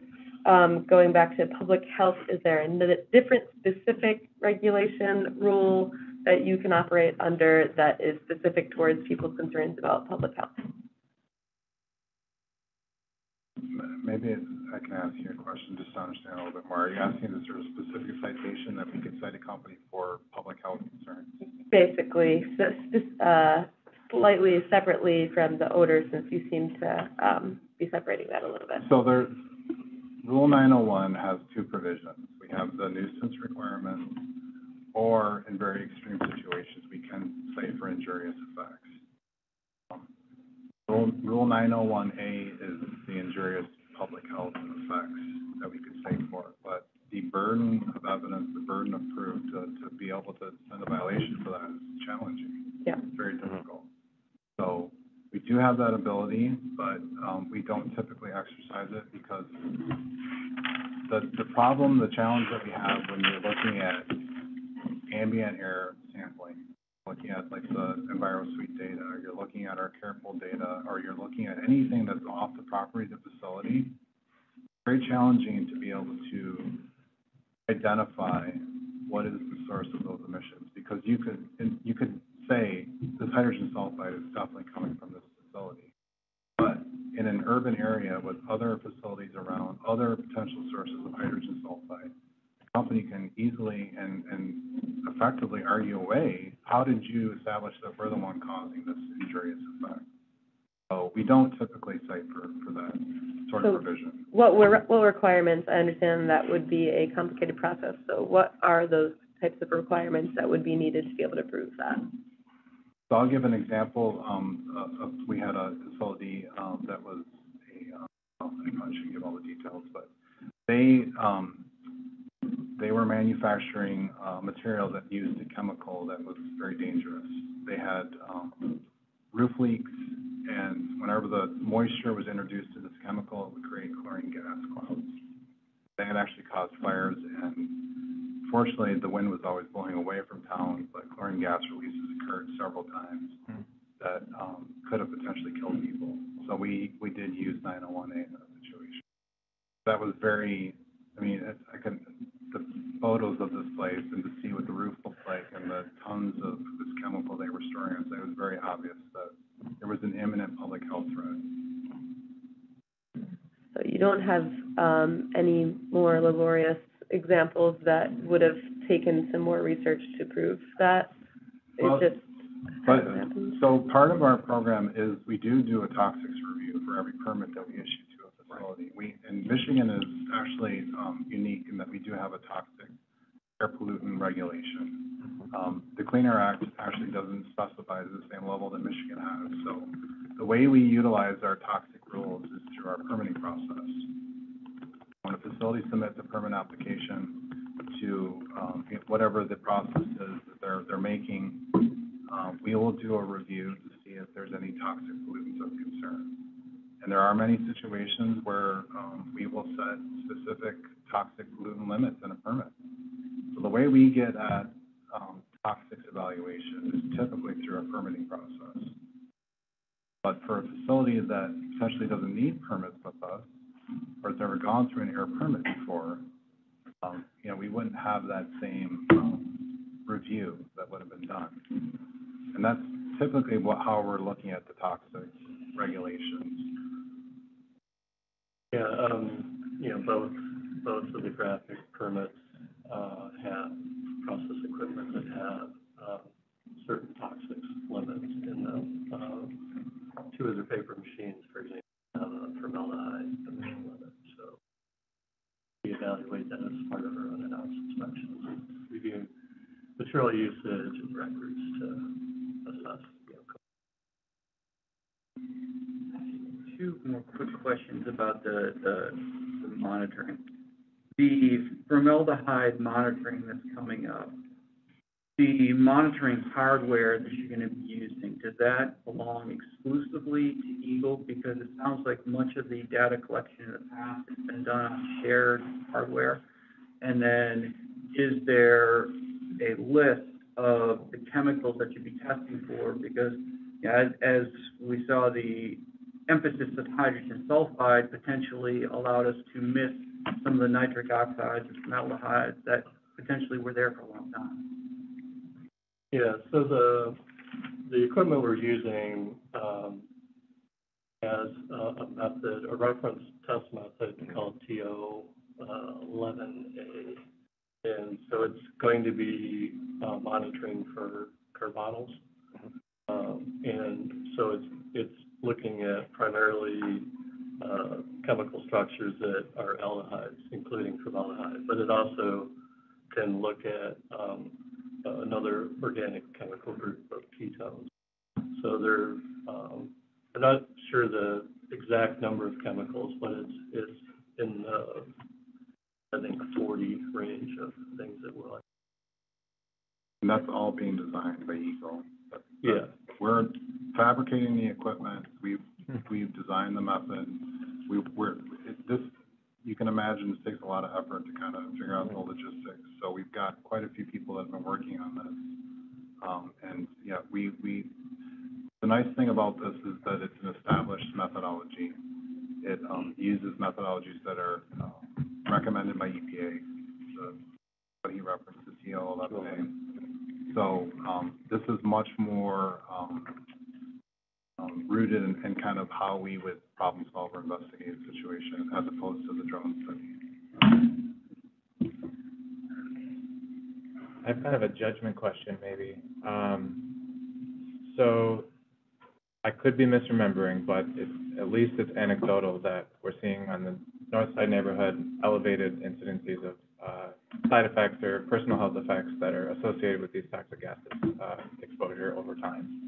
And so with the long-awaited MDHHS data, which I'm sure you guys are looking forward to as well, do you feel like we're zeroing in on an answer anytime soon about who's responsible, if there's any responsible party, but it seems to be the case, at least. We just need to find out who. But yeah, do you feel like we're getting close to an answer at all? I'll leave that to you to decide what close means as well. I know that DHHS takes into consideration as part of their health consultation any sort of ailments in the community, hospitalizations, asthma rates, cancer. All, I think, my understanding is part of their evaluation. So, I think that they're looking at all those things, but again, I wouldn't want to speculate on what the recommendations are going to be. Obviously, this is a very high priority for us. And Rex and his team have been spending a lot of time and effort following up on the complaints, working with the citizens to try to identify the sources of the problem. We're committed to trying to give some relief to the community. And we're very, I think we're excited about being able to show this odor minimization plan that we've negotiated on the consent order.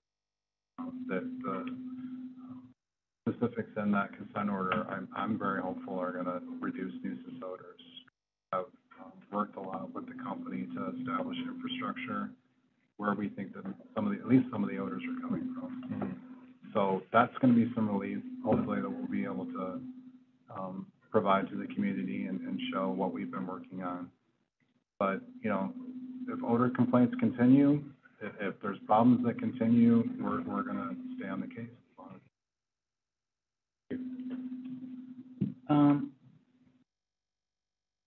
So there's a way that, citizens can make a complaint about an odor.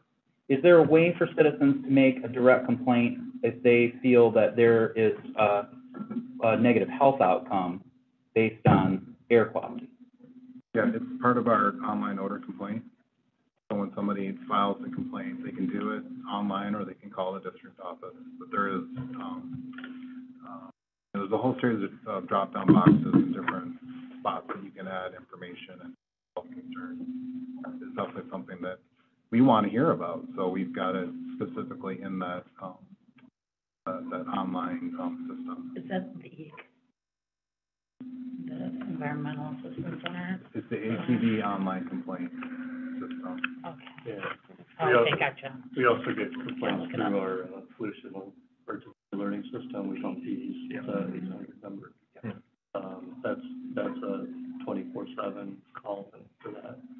Our online complaint system is designed to we receive a notification in the district office, but the limitation of it is you can file that 24 hours a day, but we only receive the notification during normal business hours. So our preference is if you have an odor complaint after, 8 to 5, we would prefer you call our P's system because they call us direct after that. But we have been following up on complaints Yes, on we do. off hours as well, because we do recognize that there's the potential for weather inversions. Maybe there's an upset at the facility that occurs, after hours. So there's been many examples where Rex's group has gone out in the middle of the night or on weekends to see if there's any 901 violations or any other issues that we document. So, yeah, unfortunately, there's sources across the state where we have similar issues with odors. And so we've got dedicated procedures on the best ways to try to investigate and document these things. And showing up during off hours is definitely one of our strategies. Was Eagle's enforcement action against traffic packaging, is that sort of open-ended? Is it ongoing? Is there some sort of endpoint to that? My understanding is if at some point they don't comply, that there would be a fine associated with non-compliance. Can you talk about that a little? Yeah.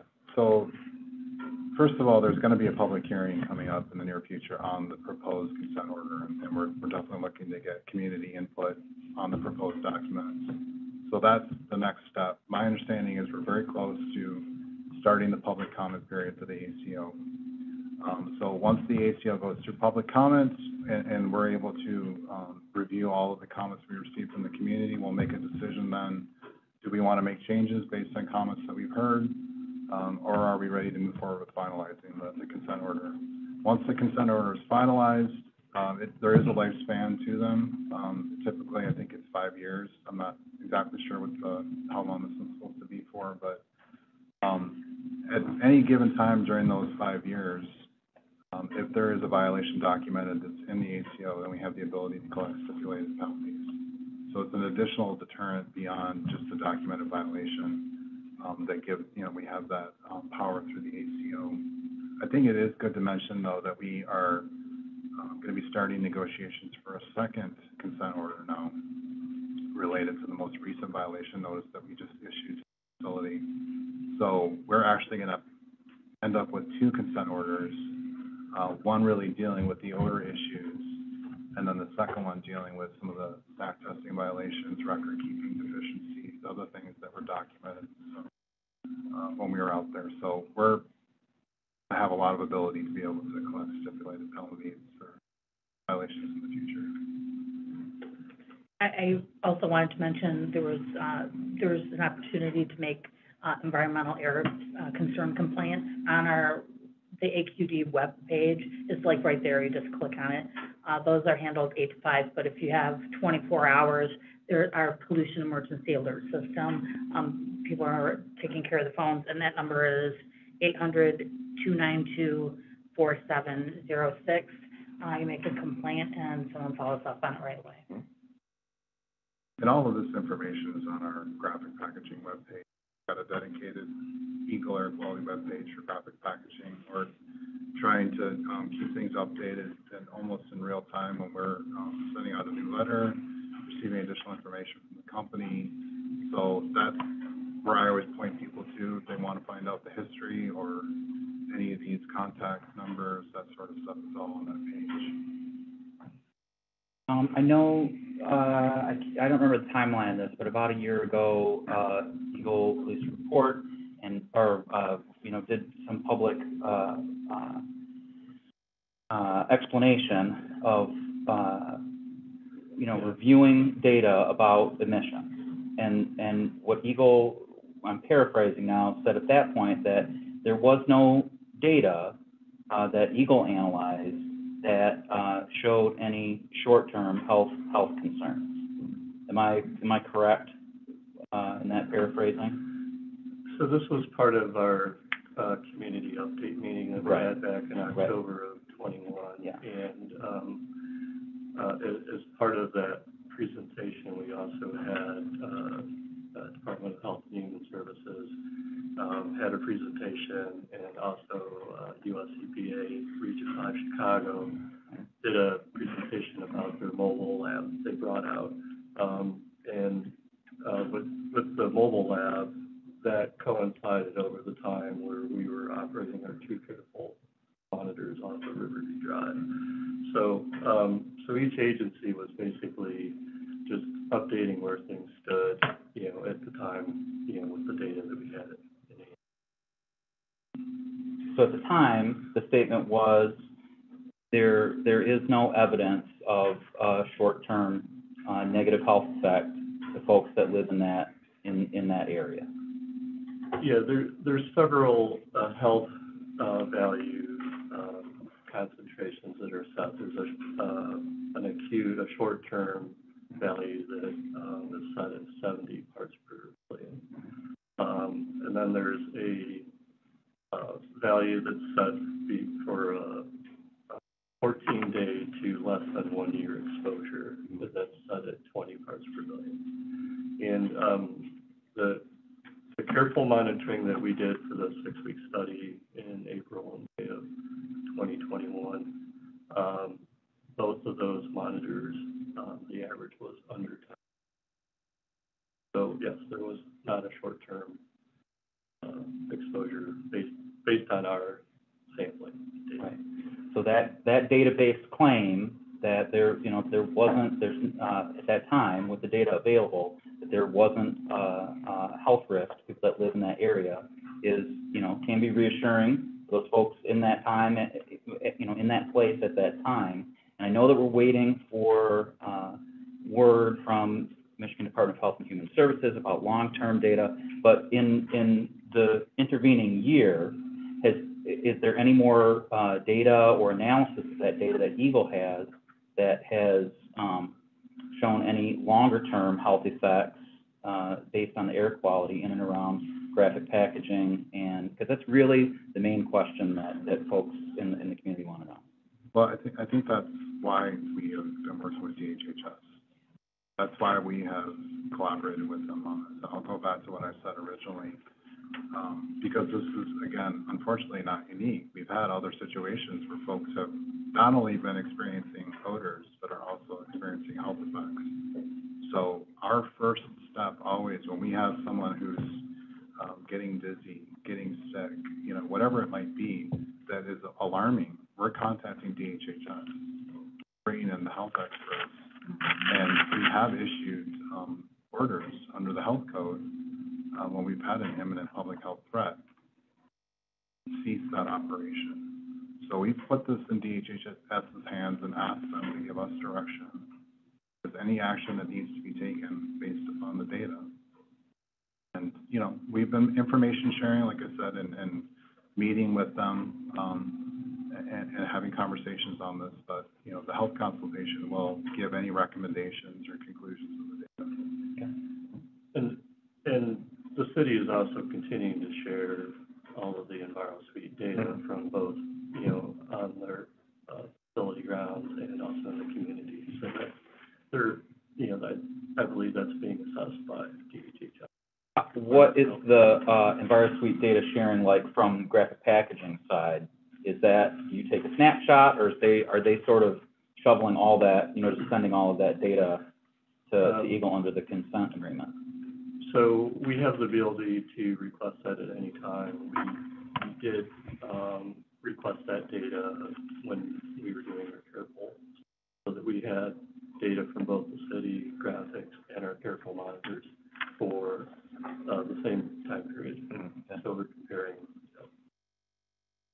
I know one question that I've had in attending the odor task force meetings is graphic presentation of the EnviroSuite data from graphic packaging, which they've yet to really provide in those meetings. They'll give a spreadsheet or kind of talk about the values, but I haven't seen a graph. This water reclamation plant has the website where you can go and see graph over time of hydrogen sulfide emissions. Has there been any talk as you're finishing up negotiating the consent agreement of some type of public reporting, basically the same type of easily understandable graphic information of emissions. You know, that's something we've encouraged them to do.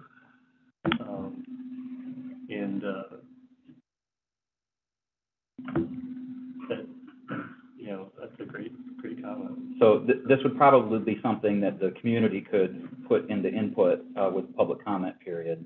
With, I think it would do a lot to, you know, address the public's concerns about emissions if there wasn't, you know, a pretty easily understandable graph over time of emissions, even if it's just the hydrogen sulfide, which doesn't cover, like you said, all of the different compounds that might be released by the facility. But hydrogen sulfide, yes, it's easier to monitor, and it can be a key indicator that would, if that's elevated, then you would want to go look for other substances. Any other questions? I have one final question, just to kind of like understand the tools that we have at our disposal. And it's, I think I already know the answer, but it's a problem we run into at the ECC all the time, and I'm sure you guys do too. Are there any statutory tools that allow democracy to influence your enforcement decisions versus just the science? And what I'm saying is, our whole discussion has basically been, it's really hard to establish clear linkages, you know, and we run into this in not even just odor stuff, but all over the place. Are there any tools, legal framework tools that, let's say, as an extreme example, 1,000 people report they smell an odor very strong, you guys show up in a reasonable amount of time, don't detect it, but that's still 1,000 people, that's a lot of people. So are there any tools at our disposal that allow the democratic side versus simply the science, which is really hard to establish? I love the question, and it's something we always encourage folks that have concerns about air pollution to do. It's change the law. Give us more ability to enforce. We're limited by what the law allows us to do. Right. And the way that laws change is through community involvement. So putting pressure on your legislature, your local officials. They're the ones that have the influence to change our rules and regs. And if we are given more ability to enforce, then we're civil servants. We do what the law allows us to do. The way to enact or make change is through changes in the law. When's the public comment period again? It hasn't started yet. Do you know when it starts? Very soon. Okay. Within the next, I would say within the month. Is the hearing already scheduled? We have, I mean, there's a tentative date. Yeah, we got a tentative until. And is that a public hearing where you could give public comment at the hearing? Yep. Would that occur in this room, just like the permitting hearing did? Gonna be, We haven't decided officially yet. The last one we did was virtual, yeah, so we're probably leaning towards a virtual meeting. We haven't decided for sure. yeah, it would allow for phone calls then. Okay. Right. Okay. So there's a minimum of a 45-day public comment period. Okay. On the, Okay. ACO, so, you know, we'd accept, phone call messages, Yeah, writing, in letters, writing, emails, and, whatever works. Okay. there would also be, as part of that public hearing, there would be, an information session ahead of, the start of the formal public hearing where you can make formal public comments, at that time if you wish. Can I have one more? You said about the permit, application where companies will have to go through the process to let you know what chemicals they're gonna use as a good determinant of like possible problems in the future. You said, mentioned there's, some instances where that hasn't had to happen, or, so what are the requirements and how often is that required to be updated? For example, when we're still figuring out the, PFAS, parts per trillion issues that previously wasn't a problem. So how often are those types of things reassessed where companies would have to disclose? All the time. Okay. So PFAS is a great example. PFAS is actually a family of chemicals. Mm-hmm. So you're talking about hundreds of different Yep. compounds of chemicals. So we've had to revisit each one individually as they go through permitting, and then develop health screening levels. We've got a group of toxicologists in our division that we will work with. And say we have a facility comes in and part of their chemical process is going to be emitting some. We know that that's going to be a pollutant in the permit that's going to need to be addressed, but we don't have any health screening levels at this time. We'll share the specific compound with our toxicologist. They do a literature review, and they will develop a health screening level that they would set as far as this is protective of public health, that's the limit of this. So as new compounds, new chemicals come up, or as new literature or scientific reviews come up, we might revisit health screening levels from older pollutants. Chlorine oxide is a great example of one that was I won't go into all this here now, but that was that was a chemical that was revisited, revised, and greatly reduced as far as the acceptable health screening levels because of some health studies that were done. So I've seen the process a bit for some of those and how long it can take. So we're waiting basically till one is assessed and is determined at whatever bad level. Before then, any companies would have to disclose that they use those in their process? It depends. I know it's going to drive me nuts when I say that, but it depends on a lot of things. It depends on, are they required to get a permit? Do we have reason to believe that they're emitting it? What have we seen from other facilities that are similar to it? It's not always as straight, like, yeah, we're going to review this. But the company is required to provide us all the data that we need to do in a review. So we're pretty good at being able to identify pollutants of concern if we do an inspection of the facility. But there's some facilities that don't have to go through the permitting process. Mm-hmm. And the way our toxics rules work, we don't have the ability, this is a great example of changing the law, we don't have the ability to enforce the toxics rule for a facility that doesn't have a permit. There are some limited circumstances where we can, but we're pretty limited in those circumstances. So, yeah, it's typically through the permitting process. When we have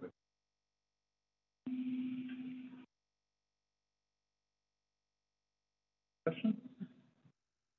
Well, thank you so much for coming in this evening. We really appreciate your time. Thank you. And we'll be talking again soon. Yeah. Public hearing. Yeah, sounds good. All right. Thank you, everybody. Thank you. Thank you. All right. Can we get the agenda back up? Okay. Don't mind. We will continue on with the meeting, although, about 6:39, we typically go, till about 6 or 6:30. I would suggest maybe wrapping things up here. We have, a few folks in the audience, I think, that might, be interested in, coming back next month as applicants, to go through the interview process with us. And so I appreciate anybody that has shown up tonight, that might want to, apply and interview for our, we have one open seat, and then we'll have another open seat in, January when I am turned out. So, also, is there any, is everybody good with kind of cutting it off here and heading out? We can do, subcommittee reports next month. Right. I got nothing. Okay. Unless there's any citizen comments. Yeah, do we have any other, are there any other phone calls? And did anybody else want to make, any comments that is here this evening? I didn't know if anybody was waiting to do it. None, I don't think so. Jeff, would you like to make comments? No? Okay. I don't know if I should or not. I'm Jeff Chamberlain, Deputy City Manager. Again, stepped up to thank the State of Michigan. But, you know, I really appreciate this discussion that the ECC is facilitating.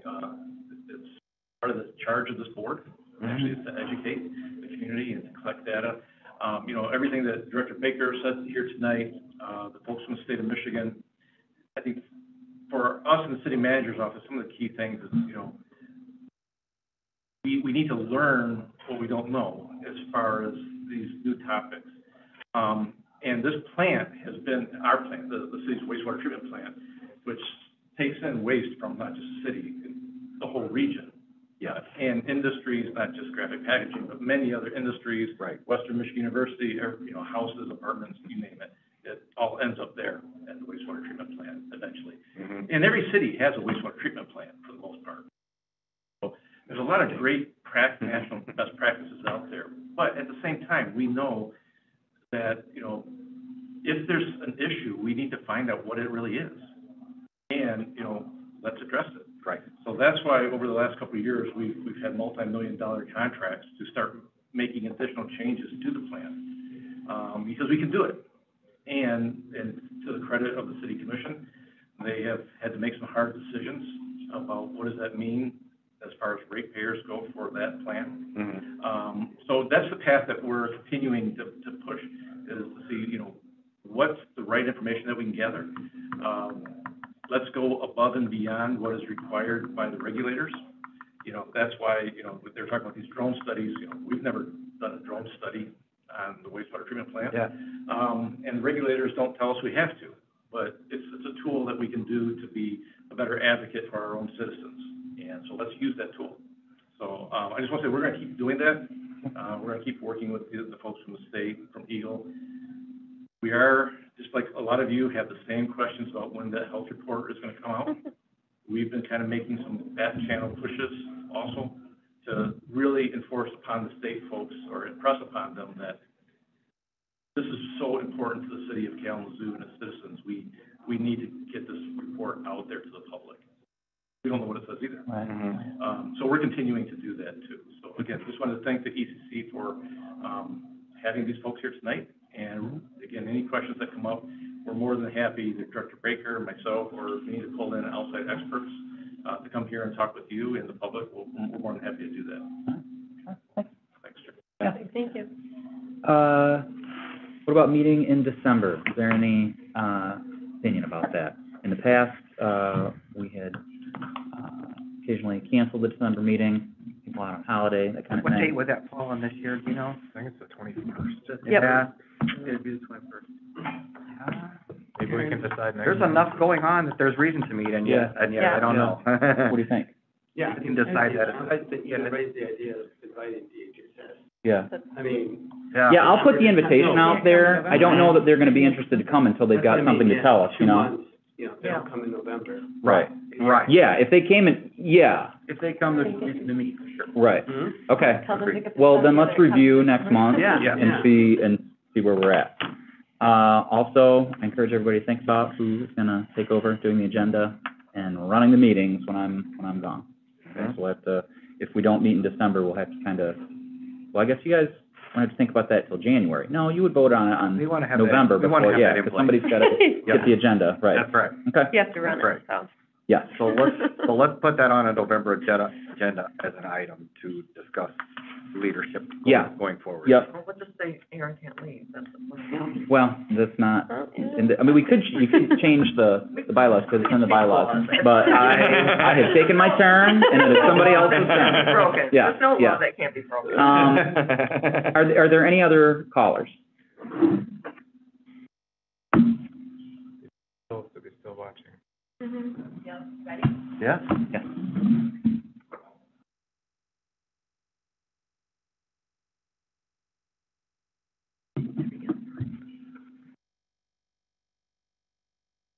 Oh, okay, good. No Okay. callers, and were there any, comments through social media? Yes, but I did not read through them ahead of time, so Okay, they know that's not a proper channel technically. okay, awesome, great.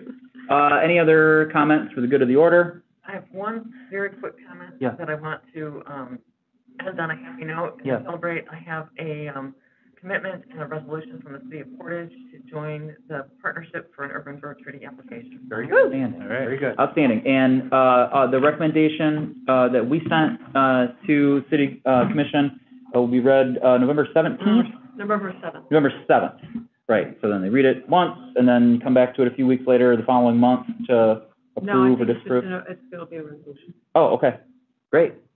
So, I'm tired of being put off. We're things doing are it. moving We're- right along. We're doing it, we're doing it. all right, Very good. all right, thanks. Okay. All right, we are adjourned. All right. Take care. Cool. That was a doozy. Yeah, I have like 50 more questions for them, but.